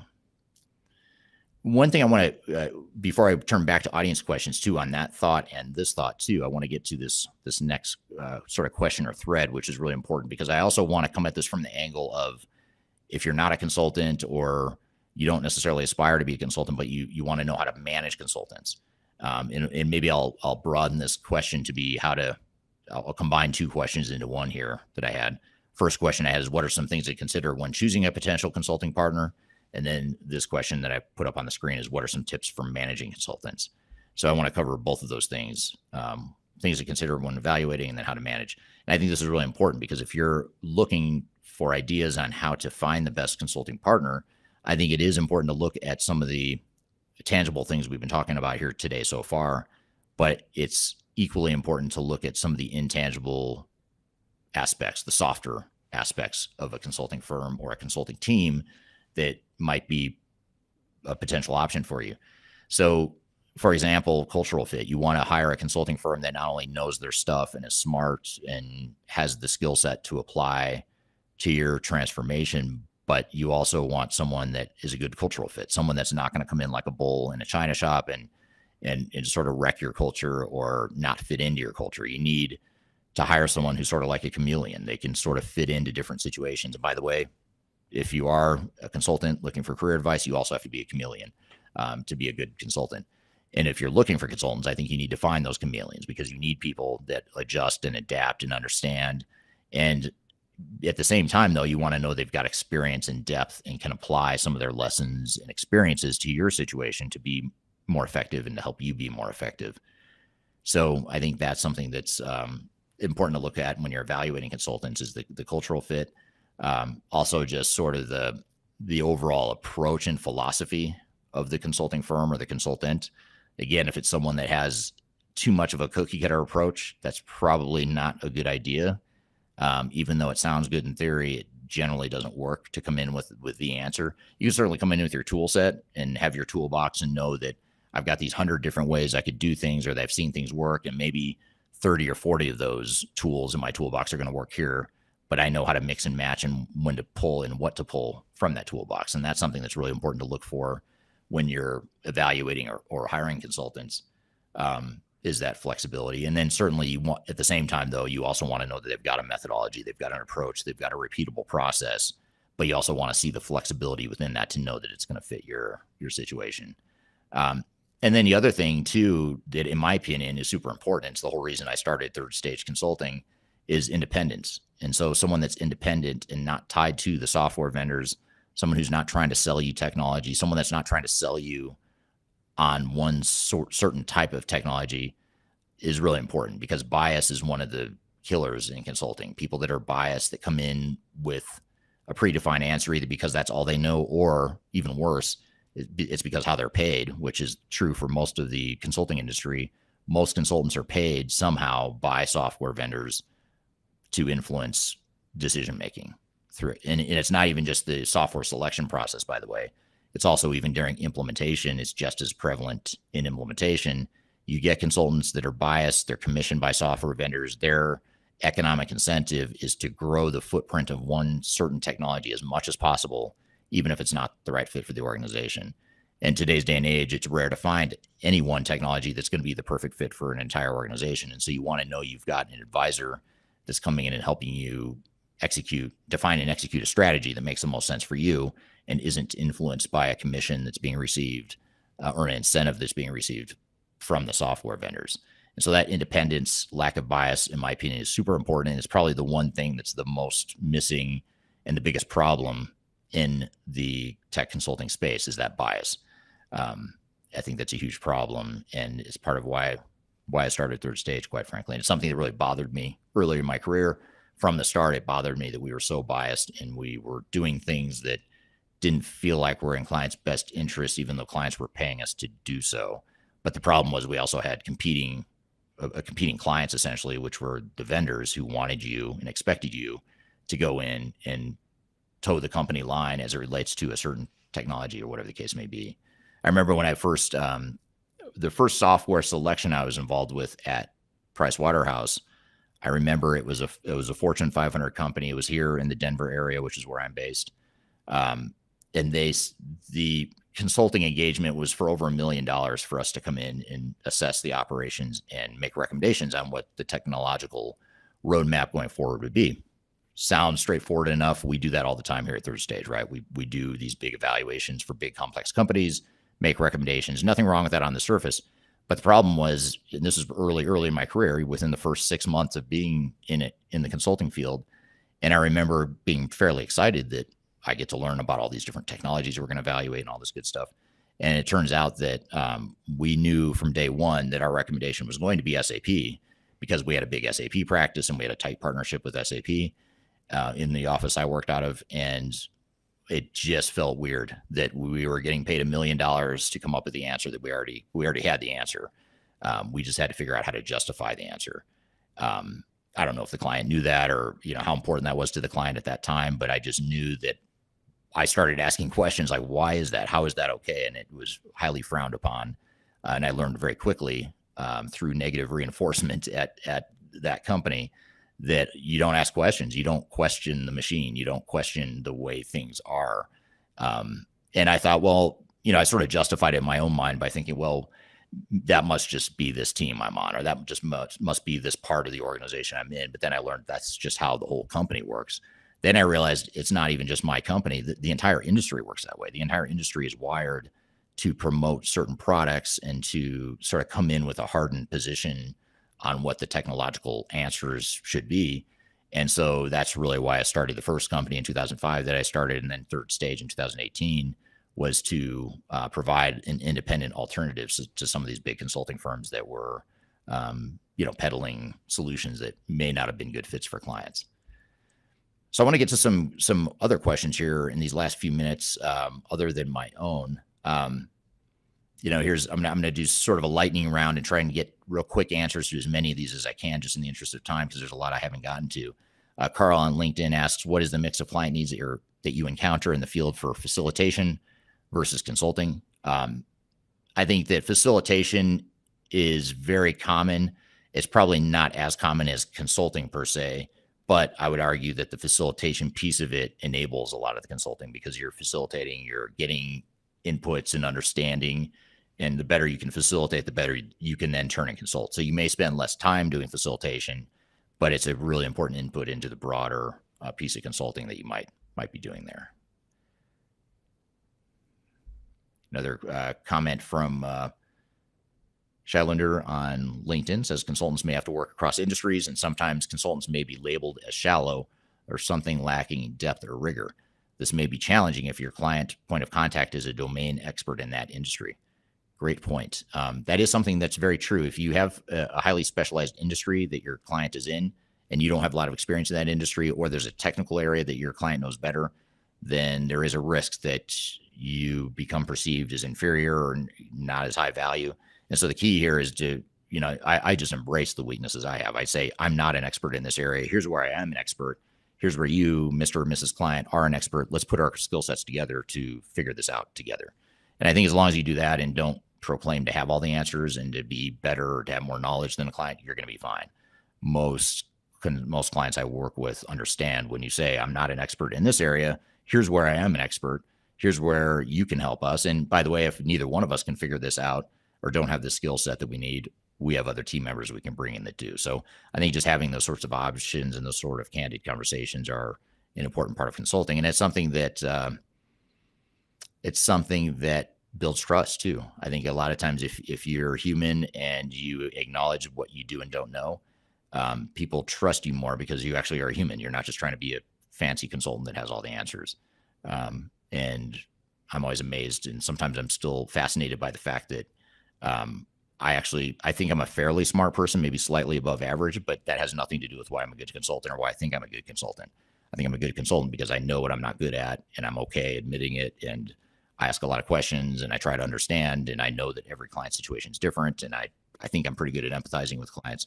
So it's that sort of thing that I think is really important to becoming a good consultant.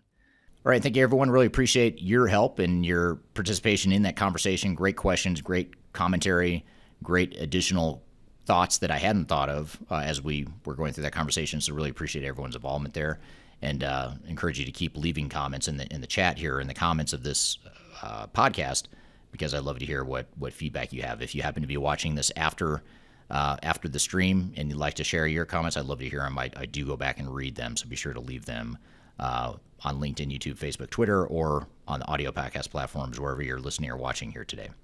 So we're going to take a quick break, and when we come back from a break, we're going to shift gears, and I'm going to turn it over to actually play you a clip from a event that we hosted about 3 years ago now, or close to 3 years, maybe it's 2.5 years ago.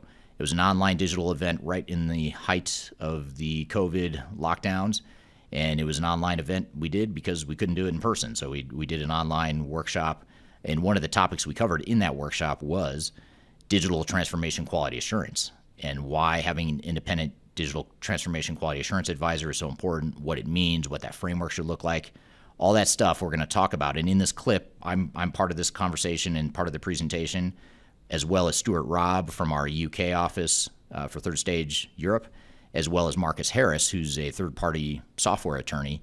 He's been on this podcast many times as a guest, as a direct interview guest, but in this case, he was co-presenting with Stuart and I. Marcus Harris is a attorney at Taft Law in North America. So you have Marcus and I from North America, Stuart from the UK. We're all talking about the same thing, though, which is quality assurance and digital transformation. So we're going to play you that clip when we come back, but first we'll take a quick break. You're listening to Transformation Ground Control.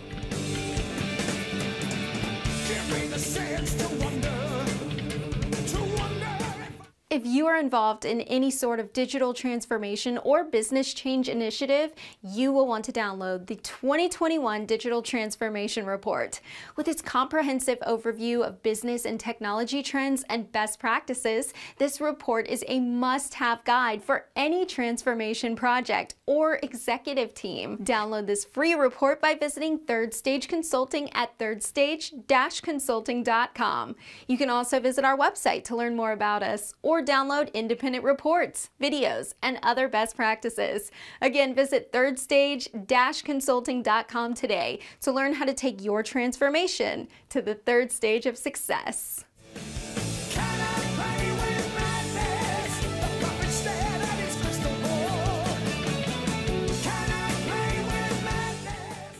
Hello, welcome back to Transformation Ground Control, episode number 113. My name is Eric Kimberling. You can find new episodes of this show every Wednesday on LinkedIn, YouTube, Facebook, Twitter, as well as audio podcast platforms throughout the world. So be sure to check us out. Check out past episodes. We have 112 previous episodes where we cover tons and tons of stuff that you may have missed if you haven't seen those previous episodes. So I encourage you to go back and check it out. I've got a playlist on my YouTube channel that has all the previous episodes. And obviously, if you're listening on an audio podcast platform, you can find all the previous episodes in the app under the Transformation Ground Control listing. So I'm going to shift gears and play you a clip of a presentation that myself and two colleagues did a couple years ago. Stuart Robb, who is part of Third Stage UK, or Third Stage Europe in UK, as well as Marcus Harris, who's an attorney that works for Taft Law. The three of us give a presentation about digital transformation quality assurance, as well as how to assess the health of your digital transformation. So we thought it'd be a great thing to share with you here today. It's something that we haven't released publicly other than to those who attended the live online event. So we thought it'd be good to dust that off and play you this clip because it's a very timeless clip, in my opinion, in that no matter how technology changes, this quality assurance concept is something that stands the test of time and provides project governance and risk management to ensure that your digital transformation is successful. Sort of an insurance policy of sorts. So why don't we play the clip and see what you think? So, I mean, this might sound obvious, but different people have different views of what we mean by assurance, quality assurance. Really what you're trying to do is look at whether or not your likelihood of a successful outcome, basically. And a successful outcome is that the software gets implemented on time, on budget, to the right level of quality, and realizes the benefits that you've set out when you started out.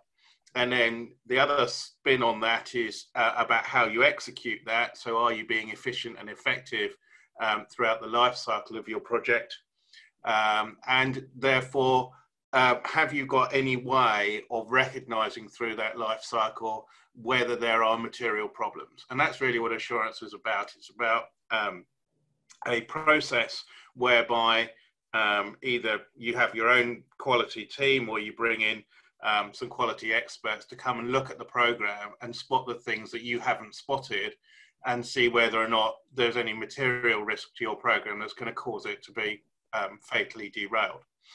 And really what we're trying to do is to get to the bottom of the difficult questions. There's a list of 4 questions there. There are actually dozens of difficult questions, but one we've actually just talked about. We talked about, is the SOW robust enough?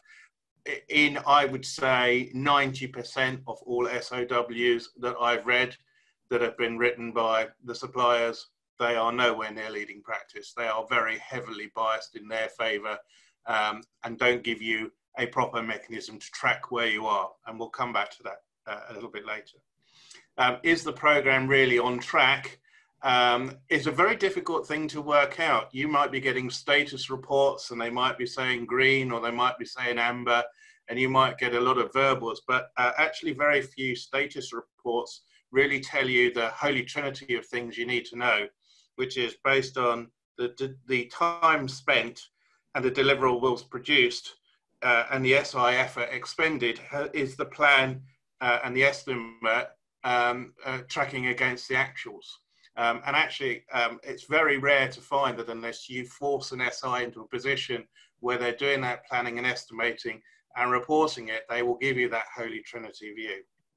A third one that's really common, an SI will say, we've completed our blueprint, we've completed our design, we're ready to get building. But the question is, how do you know design is complete? What is it about that milestone that you can say, yeah, we've thought everything through, we've worked it all out, we know exactly how we want it to work, and we're ready to go and start construction. And then the final one that's frequently, again, comes up over and over again when we do assessments. Artifacts are emailed around. They kind of lose their momentum and their focus, so they never get properly signed off. They never get properly quality assured. They go into some directory somewhere, and people lose sight of them. In fact, in many instances, the artifacts or the work packages are not even defined in the SOW. So they come along. The data migration approach and strategy will come along. It'll get sent to someone. Someone will have a look at it. And then it'll get shoved in a directory, and that's the last time anyone will ever read it, unless actually at the point of litigation, in which case the attorneys will be getting all of those documents out of the directories and starting to read them properly. So that's what we try and do through the process. We try and ask those questions before you're really in the meat of it, or whilst you're going through the program at specific insertion points, rather than when Marcus gets involved, which is when the whole thing has turned into a catastrophe and they're asking the difficult questions at the end. And so what we do is we produce a risk assessment. We try and value the risks if we can. It's not always very easy to value intangible risks. We try and put a variance analysis on where you are in terms of your budget. And we provide obviously a set of recommended and remedial actions. So that is a long explanation, but that's really what we're trying to get out of assurance. Okay, any comments from anyone? Moving on. So why do we do assurance? So you have heard this a lot. We do talk about it a lot.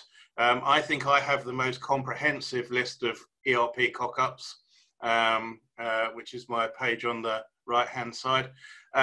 This is all of the cock-ups that have made the newspapers. So if you think of that list as a list of just the ones that we know about that were big enough or created enough collateral damage to get into the press, you can multiply that by probably a factor of 50 to think about all the ones that were impaired in some way that didn't make the press. And there are some big names in there. I mean, we've mentioned Lidl a couple of days ago. I was personally involved with a couple of them. In fact, in Travis Perkins, I was actually on the remediation team, and some of these programs just get to a point that they are fatally compromised and can't be remediated.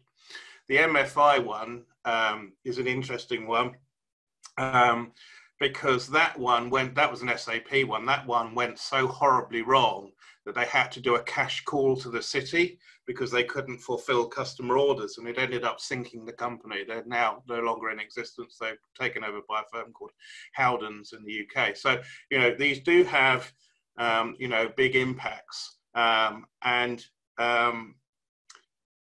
Even the very best program director or program manager on the client side can't be everywhere at once. And he might be spotting a problem over here, to do with something regarding business engagement, and he will lose sight of what's happening with the SI, or he will be going hard on the SI, and then he will lose something on the organizational change management side. So the other thing that assurance does is it gives you a bit more bandwidth to allow you to look at the whole program at a helicopter level. Yep. So usually there's a trigger for the assurance, and that trigger is usually when someone in the program has realized that it's already broken. By the way, if anybody wants to know what this odd background is, I'm an ex-mainframe systems programmer, and I try and get at least one slide like this into every presentation. So it's an IBM mainframe systems console. But if we go through the inventory of triggers, it's quite often that you will find that you will you start to drift and you'll start to lack getting clear operational direction. A lot of that comes from experience of the very senior leadership of a program. If they haven't done ERP programs before, and it's quite common that someone out of the business will be appointed as the program director or ERP sponsor, they will not realize what is going wrong until it comes quite a lot too late down the process. The second one that's very popular, again, the vendor or integrator will take over your program, so that you will stop being in control of your own destiny, and they will start running it for you. And the usual early warning sign for that is who is writing the weekly status reports. Very frequently, you'll go in and find the vendor is writing the status reports, and we've already talked about string-along fraud, where you might not be getting the same status presented to you as the vendor might be actually managing internally. Yeah, that to me, that's just a huge red flag for me. I mean, every time in almost every one of these cases, you'll see a situation where there was a flip from control of the project being managed by the customer to control being managed by the vendor, and that to me is just one of the biggest red flags that we see in litigation. So, it's a good point. It's funny you highlight that, because one of the questions that was coming in as you were speaking, Stuart, or one of the comments was that it says, I was once told that when you engage a firm for assurance, you should ensure you select one that can take over a project if needed. Thoughts on this? You can imagine where this came from. So it almost sounds like that this is another big five or big system integrator saying, hey, we'll do quality assurance, but we can also take over the entire thing for you. And it's awfully appealing to think that, you get one throat to choke and I can just outsource this whole thing to someone else. But that's a common problem that creates a lot of problems later on. Well, I mean, it actually goes even worse than that. I mean, some organizations have actually devolved their accountability for running the whole program to the SI, because they've stated up front, we don't know how to run these programs, therefore we're giving you the full control of the helm. And that's like getting the poacher, that's like the poacher giving the gamekeeper his gun. I mean, it is a fatal mistake, and it happens very, very frequently. Yeah. So obviously, another thing that causes a trigger, you get a backlog of business operational decisions, and they are what I call the how is this going to work decision, that starts slowing the whole progress of the program down. Because in fact, I read a blog on this a year or so ago about having done your homework before you get the consultants on site. And it's so important, because as soon as they go, how do you want this to work? And you go, we don't know. We better go and have a workshop and find it out. They are still on the meter while you're trying to work that out. And some things you need their help for, but actually a lot of the business ways of working are things you can do much cheaper with a much smaller set of consultants before all of the configuration team and a test team and everyone else all gets on site starting to ramp your meter bill up. I would say probably, well, the over budget one, the slipping deadlines, the low quality or missing artifacts. It's surprising how often organizations don't realize that they're slipping or they're over budget. And the reason for that will be because as far as the payment schedule goes, the payment schedule will be broadly invoicing the right amount every month. So you'll be going, great, well, we must be on schedule. But what's actually happening is they're spending more money on delivering the artifacts, and that's only going to become manifest later down the process.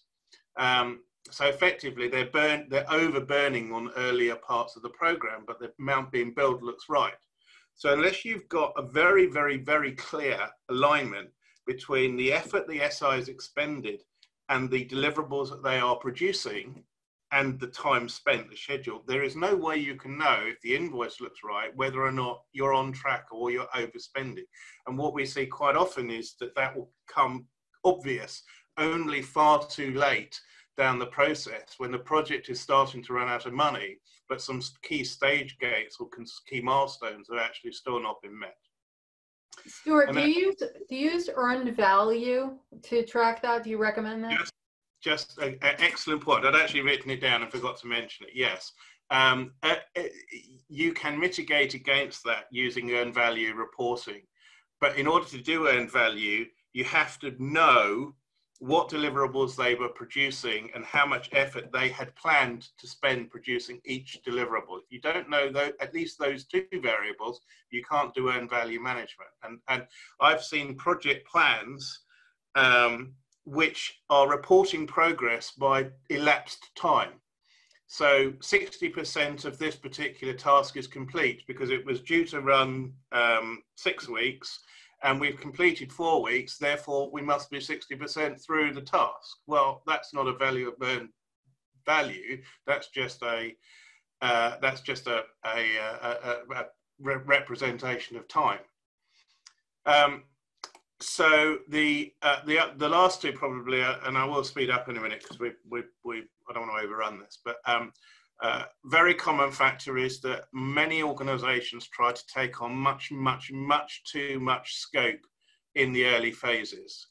And I have a little saying for this: over-ambition leads to underachievement. And there's usually an over-ambition of expectations that have partly been set by the salesman trying to sell you the product or the solution, and partly because your own internal ambition wants those benefits faster in order to realize the ROI. And therefore you'll get set unrealistic targets or unrealistic budgets. You know, we want our ERP implemented in 9 months, that's it. And it can't be done. And when you change the argument here, it becomes a bit easier to realize, because when you're implementing an ERP solution, you're really not implementing a piece of technology. That's a byproduct. What you're actually doing is changing people's jobs and the way that they work. And people change is much more difficult to do than it is to put a new piece of technology in. I mean, Eric will tell you this, because I am the worst person in the world to use any technology that Third Stage uses, because I am a change dinosaur. But that's because I've been doing things in a particular way for 20 years. And so you want me to change that, you have got to put a lot of effort into the organizational change management. And most businesses don't understand that, and they don't plan for that, and they start to fail because the business cannot absorb the amount of change that's trying to be imposed on them by new technology. We're here playing you a clip of Stuart, Robb, Marcus Harris, and I presenting a presentation about digital transformation quality assurance.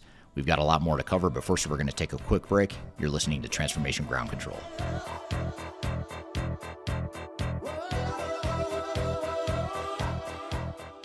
Are you looking to stay ahead of the curve in the ever-changing landscape of digital transformation? Then you need our newly released 2023 Digital Transformation Report. This comprehensive report covers the latest trends, technologies, and strategies to ensure your digital transformation is optimized for success. The 2023 Digital Transformation Report is packed full of proven methodologies and insights from experts in the independent digital transformation field. You'll also receive practical insights on how to implement digital transformation strategies within your unique organization. This free report is available for download on our website at thirdstage-consulting.com under our Thought Leadership section.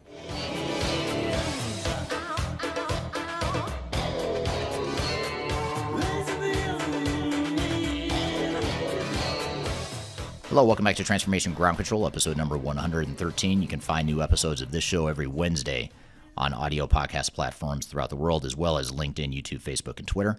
Be sure to check us out wherever you prefer to like or listen or watch, I should say. We're in the midst of a conversation here with Stuart, Robb, Marcus Harris, and myself talking about digital transformation quality assurance. Let's jump back into the conversation. When should we do assurance? Well, obviously the right answer is you should build your assurance as part of the DNA of your transformation right from the beginning. And the reason for that is because actually most transformations go wrong at the beginning. And because they're not structurally set up right, they're structurally impaired, that problem becomes a seed, a cancer on the program effectively, that effectively fatally undermines it. And so some of those reasons that we've mentioned, overambitious scope, overly optimistic budget, poor requirements, poor contracts that Marcus talked about, wrong people or lack of experience, resources and key roles, those are all startup problems.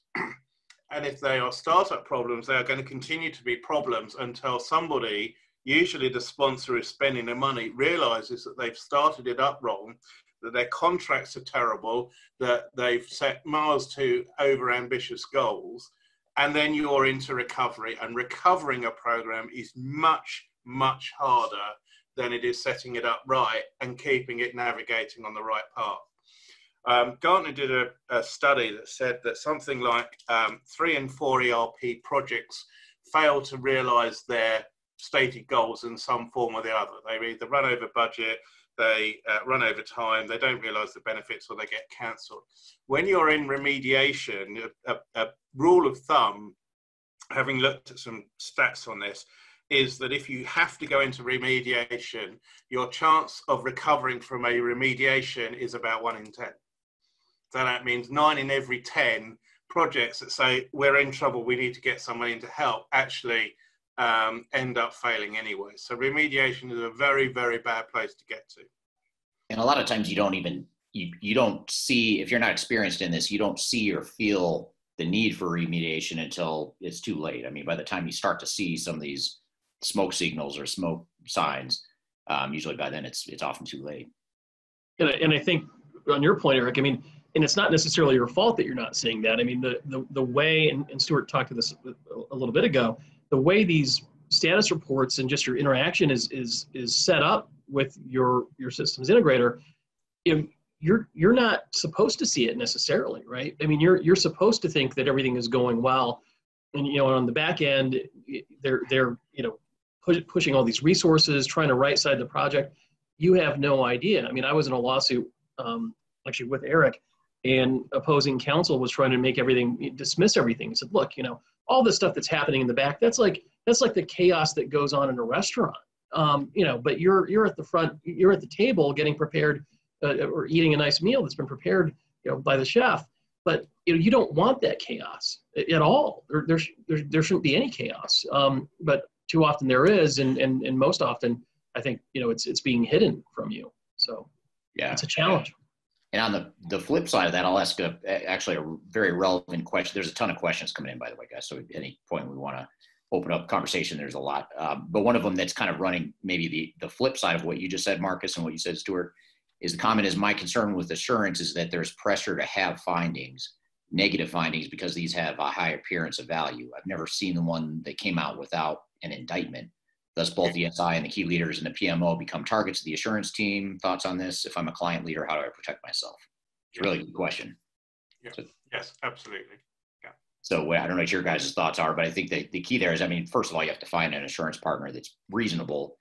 And I think the big thing, in my opinion, I'd be curious to see what Stuart and Marcus, what you guys think. I think you have to look at the ulterior motive potentially of the quality assurance partner, because if you bring in, we see this a lot where, let's just say Deloitte is doing the implementation, Accenture is coming in to do the QA, and QA is going to try and destroy Deloitte to try and come in and take over the project. So of course, so you have to kind of watch, if you have something to gain by taking over the entire project and putting 100 people on your project, there's going to be an incentive to put a bullseye on you and your team and your current system integrator.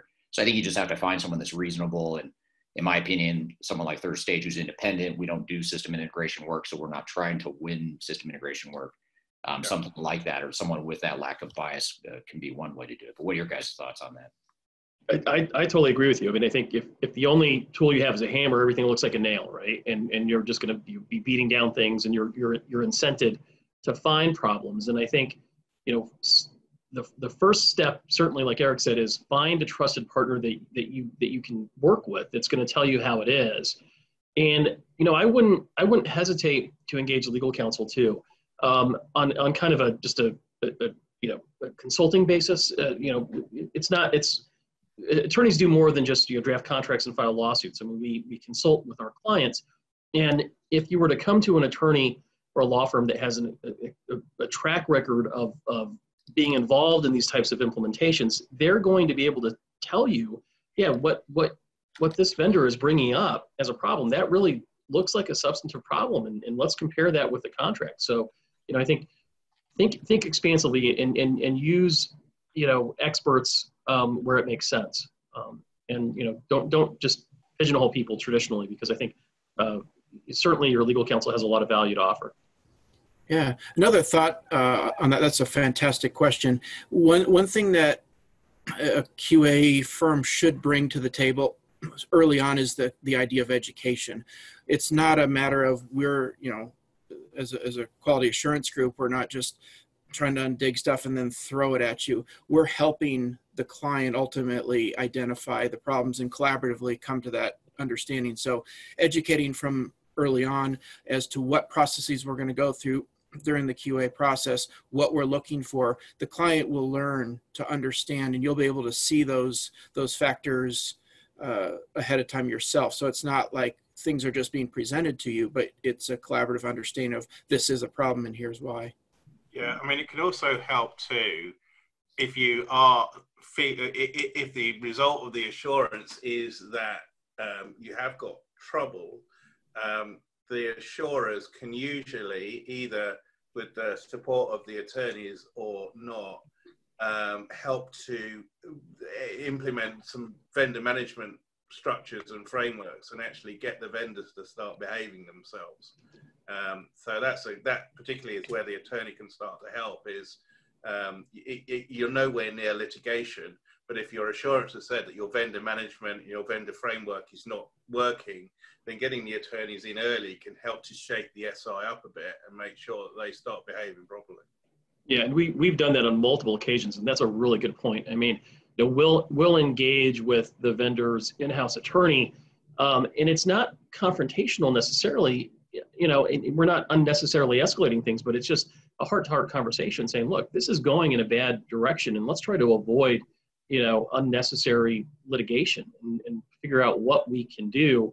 And that can be incredibly helpful. And I think, Stuart talked about this a little bit earlier on the front end. If you have a process baked into your contracts where you've got some kind of a dispute resolution mechanism where, change orders or warranty claims or whatever it is, things aren't going right, they have to be escalated in a certain way. That can be a pretty beneficial process to utilize as well, because it just keeps everybody honest. Okay. Ready for the next slide? Yep. Yeah. So there's lots on this slide, but it's pretty simple. Really what we're trying to do is look at the aspects of the program across every dimension we can think of. So this has everything from procurement, organizational change management, master data management, testing, reporting, performance, business case, the lot. And the way we do this is with a load of checklists. And depending on where you are in the program lifecycle, some of these dimensions of the assurance may or may not be relevant. I mean, obviously, if you're in the vision stage of a project and you're still defining, what the goals and objectives are, we're not going to be too interested in assuring your testing strategy because that's way before the thing. So how we would normally do this is at each insertion, we will work out where you are in the program, what the key dimensions of assurance we should be doing at each stage.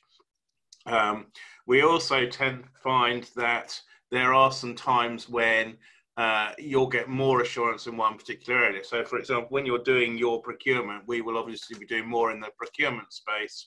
And when you're completing your build, we'll be looking more in the testing space. So the assurance is not just one huge long checklist and we do the same checklist every time. We look at where you are in the program, we work out which parts of the assurance is the place that we should be focusing on in each insertion and look at that. Yeah, and the other thing here too is that, we use the same framework for clients at multiple points in the life cycle. So a lot of times companies say, hey, can you come in from the start and just do the quality assurance from day one? We have other clients that have us come in to do project recovery, and we'll use the same framework for that. And then if Marcus or some other attorneys hire us to be an expert witness in a lawsuit, we'll use that same framework to analyze the case to figure out what went wrong and come up with our analysis accordingly. So it's a pretty well battle-tested framework that's been used in a number of different pretty extreme scenarios. So the idea is that, if it can handle a lawsuit or an extreme failure, why not bring that same framework up front and use it to mitigate the failure in the first place, or mitigate the challenges in the first place? Yeah, and I think the other thing that's really, really important is, and I think Marcus brought this out a couple of days ago in his presentation, don't assume that the assurance is just going to find problems with the SI, because oftentimes we will find that on the client side, there are issues too. And obviously we're sensitive to making sure that when we're reporting those to the client audience. But certainly in the things, frequently things that come up, we've talked about OCM already, but the ownership of data, or the stewardship of data as we call it now, the cleansing and migration of data is frequently an area that we find clients struggle with, and they fall behind because the SI has got further forward with their part of the program, and the client hasn't been able to keep up. So it's a balanced view. It's not one that we just go after the all guns blazing on the SI. Right.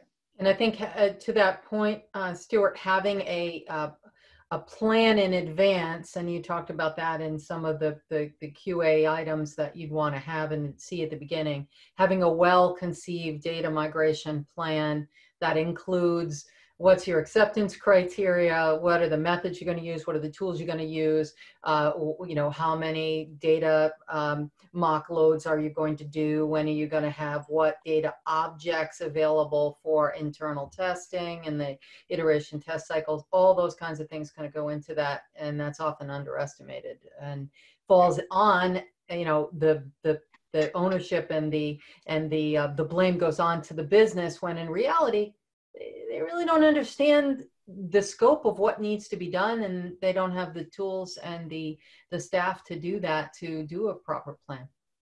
Right.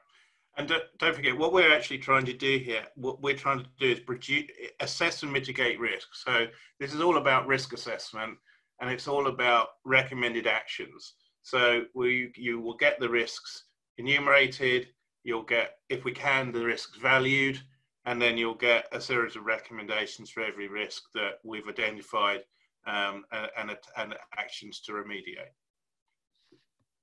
Okay.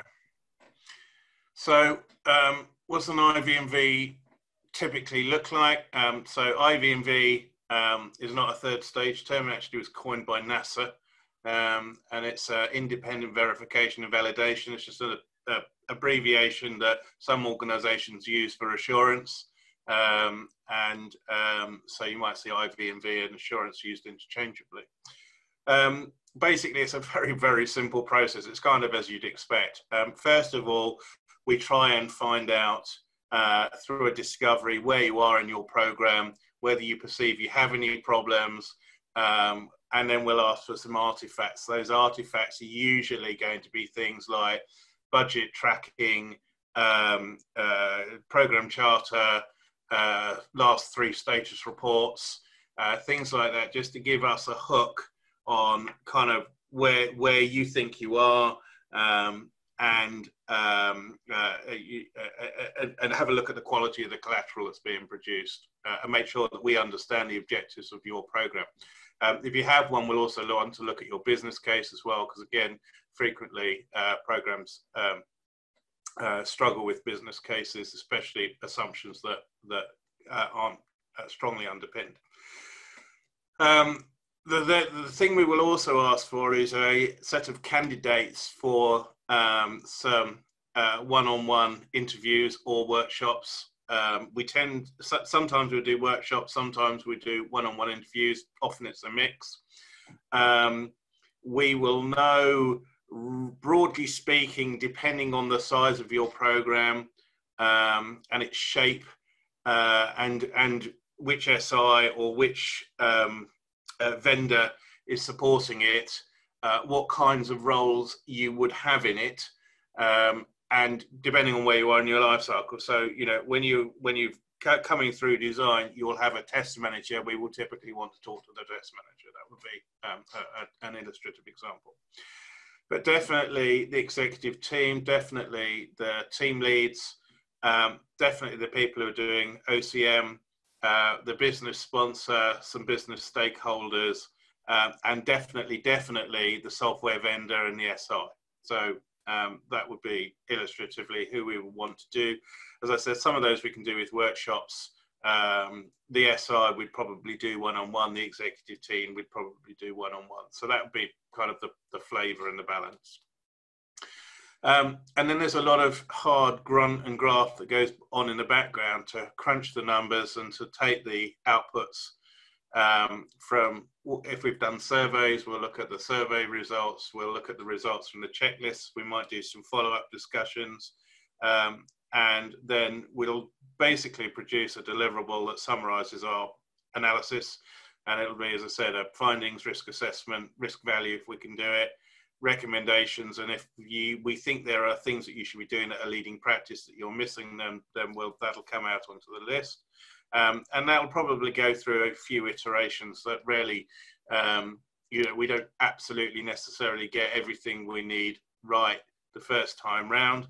And you might say, oh, no, actually, there's a document for that. We didn't give it to you. And so you'll get that document and then that risk will be alleviated. So that's typically, it's a little bit of an iterative process in this. And then obviously then there is the findings. And then if you require us to, we'll work on a remediation plan with you and can support you through the execution of the remediation plan. These reports can be, if everything's going reasonably well, there are a few pages. The longest that I've ever had to write on a program that was seriously impaired was 53 pages worth of analysis and recommendations, with a nice executive summary that was 3 pages saying you need some serious help here. So that's kind of what you get out of it. We're here playing you a clip of Stuart, Robb, Marcus Harris, and I presenting a presentation about digital transformation quality assurance. We've got a lot more to cover, but first we're going to take a quick break. You're listening to Transformation Ground Control.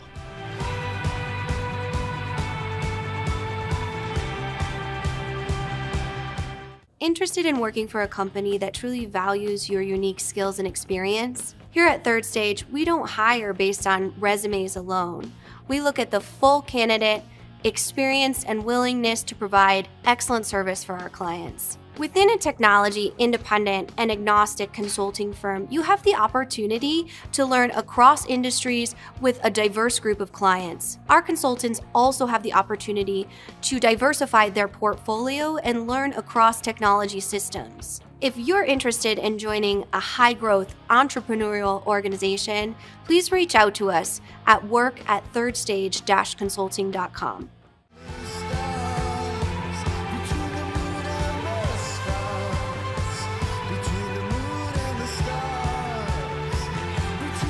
Hello, welcome back to Transformation Ground Control, episode number 113. You can find new episodes of this show every Wednesday on audio podcast platforms throughout the world, as well as LinkedIn, YouTube, Facebook, and Twitter. Be sure to check us out wherever you prefer to like or listen or watch, I should say. We're in the midst of a conversation here with Stuart, Robb, Marcus Harris, and myself talking about digital transformation quality assurance. Let's jump back into the conversation. So, Stuart, you're actually getting a lot of fan mail here. A lot of people wanting to read your blogs. Someone may have even asked for your autograph. I can't remember. But in all seriousness, though, there actually are a lot of comments about you and this framework in general. Just a couple comments that might help stimulate some more conversation. One is, what an impressive panel today, especially Stuart. I was OCM communications lead for a project that halted about a year after I left. Had Stuart been there, I'd venture to say the project would have completed successfully. So no pressure there, Stuart. You would have. I'll tell you something that's very interesting. I'm sorry to interrupt you. So I've done remediations for a number of organizations over my career. In fact, I'd spent about 3 or 4 years specializing in only doing remediations. And I don't have 100% success rate. And what's most interesting is that quite often you'll be brought in as a remediation consultant, maybe by the sponsor, but the program director or the program manager really doesn't want you there, and he really doesn't want you involved in his life, and therefore he's going to either passively aggressively resist you, or he's going to ignore you, or hope that you go away until there's some tipping point. I was on one very large ERP program, well over 100 million, and I was brought in because the CIO realized that it was going horribly wrong. So he brought me in, and I did a remediation assessment. It took me about 3 months, and I was doing it on my own, and it was hell. And I produced a report, and the report that was panned. They all said I'm wrong, I don't know what I'm doing, and it was terrible. Anyway, so they got Deloitte in. And funnily enough, the guy that they got in from Deloitte used to be a guy I worked with an awful lot with Deloitte. So I knew this guy really well. And he went down the pub. We went down the pub, and he said, "So what's the story?" And I said, I find it out for yourself, but I'm pretty sure that if we compare notes at the end of it, we'll find that they're pretty much going to read identically. So anyway, they went through hundreds of thousands of pounds of remediation assessment quality assurance with Deloitte. Took them about 6 weeks. And I had the usual Deloitte 20 consultants on site. And broadly speaking, the subtle differences in the way it was presented, but the broad conclusions were identical. And at this point, the program sponsor and the CIO and the CEO were seriously concerned, but still didn't believe the results of the report. So they'd had one report from me, they'd had another one from Deloitte. The one from me cost a tenth of what the one from Deloitte cost, and they still didn't believe the answer. So they got a third SI in who claimed they specialized in ERP remediations, who are all ex-Accenture people actually. And they came up and they did another remediation review. So they had an 8-week reset, and then they went and started to implement their remediation. The client still didn't make enough changes in their senior leadership team. And after another year of burning money like it was going out of fashion, the whole thing just imploded on itself and collapsed without a single piece of usable technology or business process resulting from it. So sometimes, if it's like I was going to say like a bad marriage. If you're not willing to accept the findings and you're not willing to change, you're not willing to listen to what the marriage counselor says, you're going to get nothing out of the process. Some of these are Titanic programs; they just cannot be saved. Yeah, it's a good point. And there's a lot of politics, like you mentioned, they're difficult to navigate. Another question here is, I believe that Little's problem was a deep functionality problem. Would the framework have caught this? So in other words, if there is a technical issue or a functionality issue with the software you're implementing, would this framework catch that?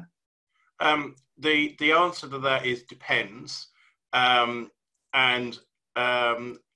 reason it depends on whether you ask us to look at functional fit gap analysis. In general, and it depends on the skill sets we put on the team that we agree with you. I would be pretty comfortable doing a fit gap for NetSuite or Oracle or Aggresso, because those are all technologies that I know pretty well and I'm reasonably up to date with. I wouldn't be comfortable doing a fit gap with SAP HANA, because the last SAP system I worked on was ECC5.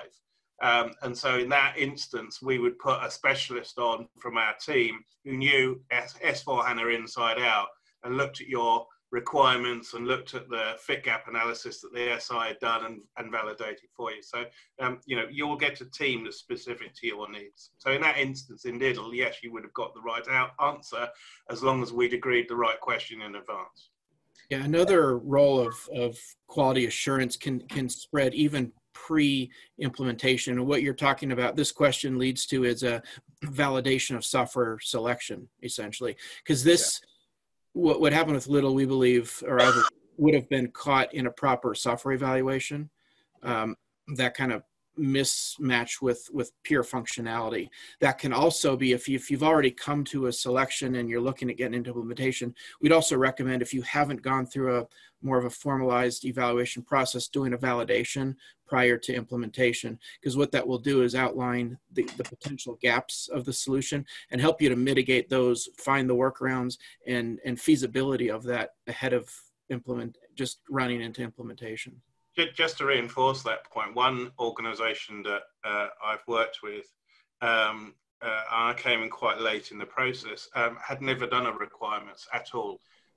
They'd got a standard industry accelerator business process framework, gone down that and said, yeah, I think we do pretty much all of those. We do some manufacturing, we do some logistics, we have a 3PL, we do standard R2R and P2P. Therefore, we need to go and find a product that does all of those things. And obviously now, you know, when they're finding out what those gaps really are, they're having to think of ways to try and plug some of those gaps. So it, again, goes back, if you start badly, it's very, very difficult to recover, especially if you've already signed up a 5 or 10 year contract with the software vendor. You've got nowhere to go.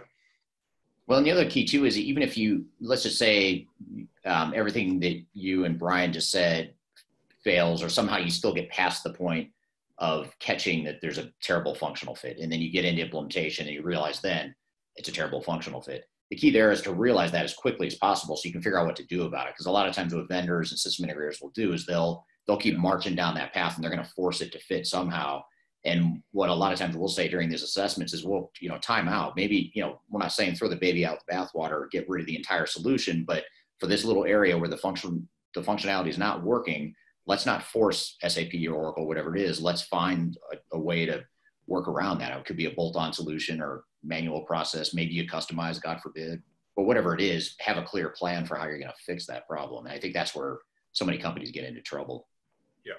Yeah, I totally agree with that. And I think, you know, that's why it's incumbent upon the vendor and upon the customer, you know, to have total transparency into the status of the project, because I think, you know, this is where these string along fraud allegations come into play. I mean, I've had in deposition, I've had, you know, software salespeople say, well, you know, yeah, I said that, and the software can do anything. It's just a matter of how much you want to pay for it, you know.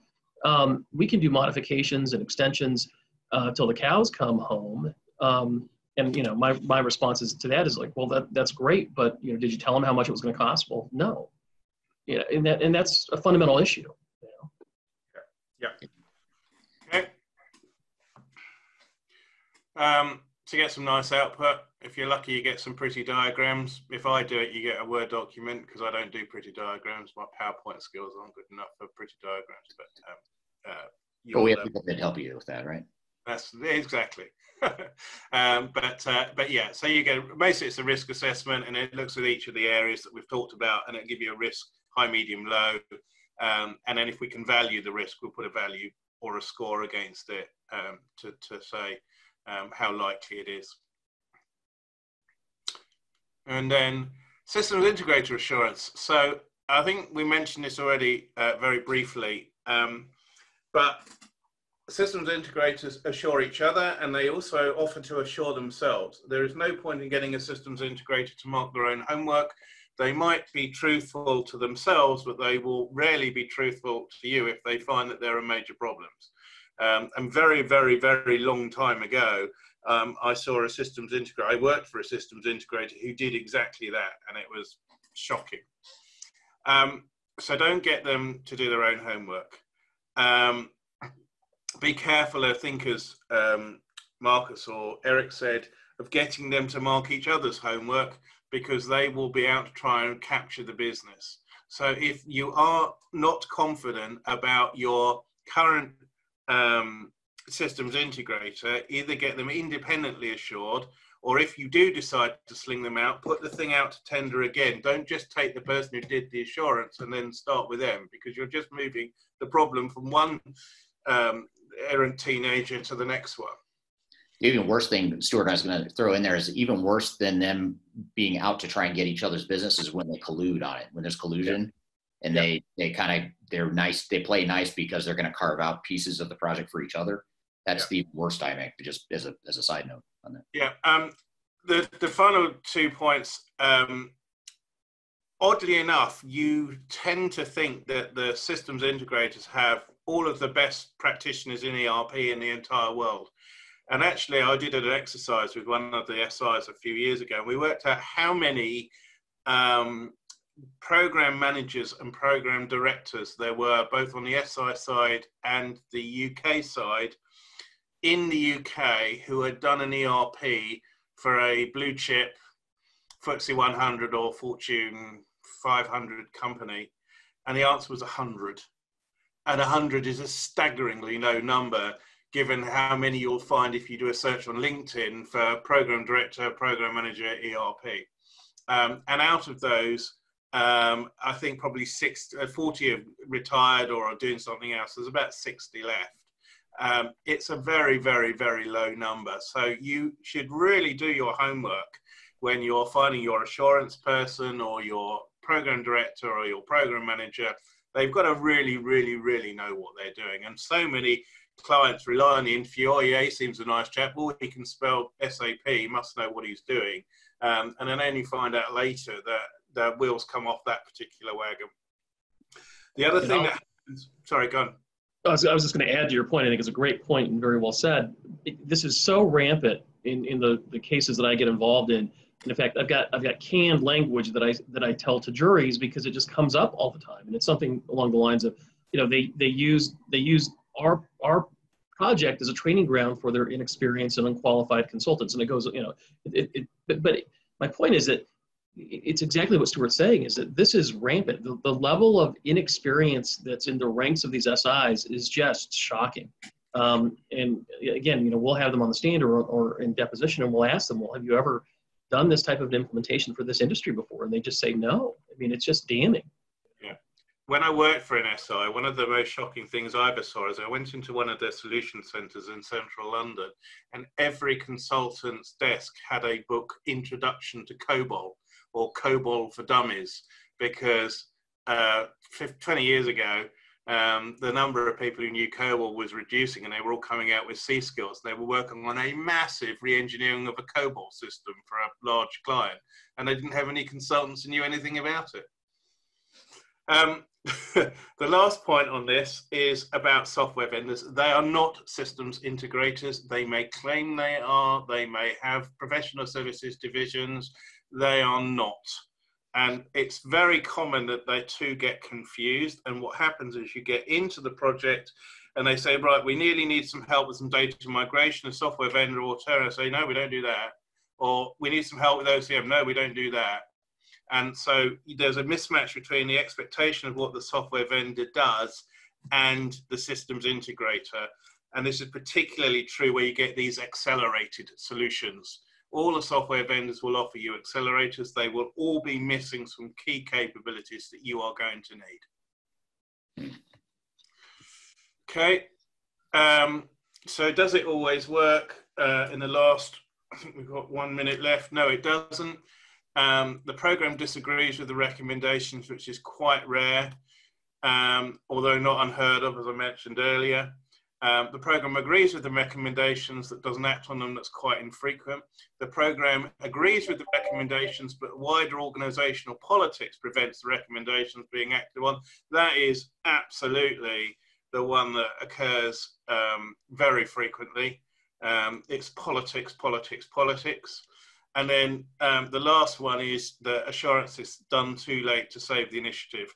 And that's very, very common. And that's because it hasn't been part of the DNA, and that's why they blow up, and that's why they end up writing off hundreds of millions of pounds or dollars or whatever country you're in. I think that's it, if I'm correct. Oh no, there's one more. Assurance mitigates risks. So, I mean, you can read that at your leisure. You need to flash up the last slide so they've got all our contact details, and then we're done. Yep. Yeah, and one question I want to ask you, Stuart, actually it's not my question, but from the audience here, is that how can we convince our management that just because a vendor or integrator is using the vendor's framework doesn't mean it's any good or useful? Oracle's AIM comes to mind as a tool that SIs wave in front of executives, but it's an empty vessel. If you go back to slide whatever it was that had lots of logos of companies that have ended up in the newspapers, I mean, all of those will have had SIs that used a methodology of one form or another. And the fact that they're in the papers means that something about those methodologies didn't work. And nearly 100% of the time, the reason is because the people who are running the methodology didn't know what they were doing or made some fundamental mistakes, either on the client side or the vendor side or both. This is a people business. It's people delivering stuff. It's not methodologies. It's not framework. If the person is good, you'll be successful. If the person is not good or not strong, you'll fail. That's it.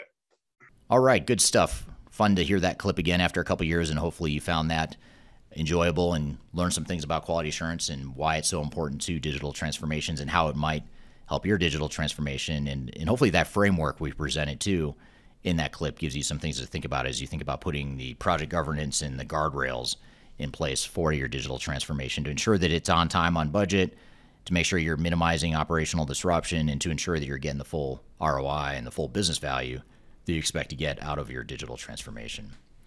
So I want to thank you all for joining here today. That's all we've got for today. I encourage you to check us out every Wednesday with new episodes. In the coming weeks, we have a lot of great guests that are going to be on the show. We're going to have the president and chief technology officer of Infor, for example, the big software vendor. He'll be on the show here in a couple weeks. We'll also have a segment next week about emerging technologies. So here's where we'll dive into some of the emerging technologies that you should be aware of and consider as you're going through digital transformation in the future. Those are just a couple examples of some of the guests we have coming up. So be sure to watch this episode, listen to the episode every Wednesday, and be sure to leave us a review too. In addition to any comments you have as it relates to the topics at hand, I encourage you to please leave a review, especially if you're listening on audio podcast platforms. If you can give us a review or a rating, that helps us, and it helps make sure that we are not only learning from your feedback, but it also helps the algorithm get the podcast out to more people. So appreciate any feedback you can share there. So hope you found this content helpful in today's episode. I want to thank you for joining. Thank you for being part of the show and part of this digital transformation community. My name is Eric Kimberling. I'll see you next time on Transformation Ground Control.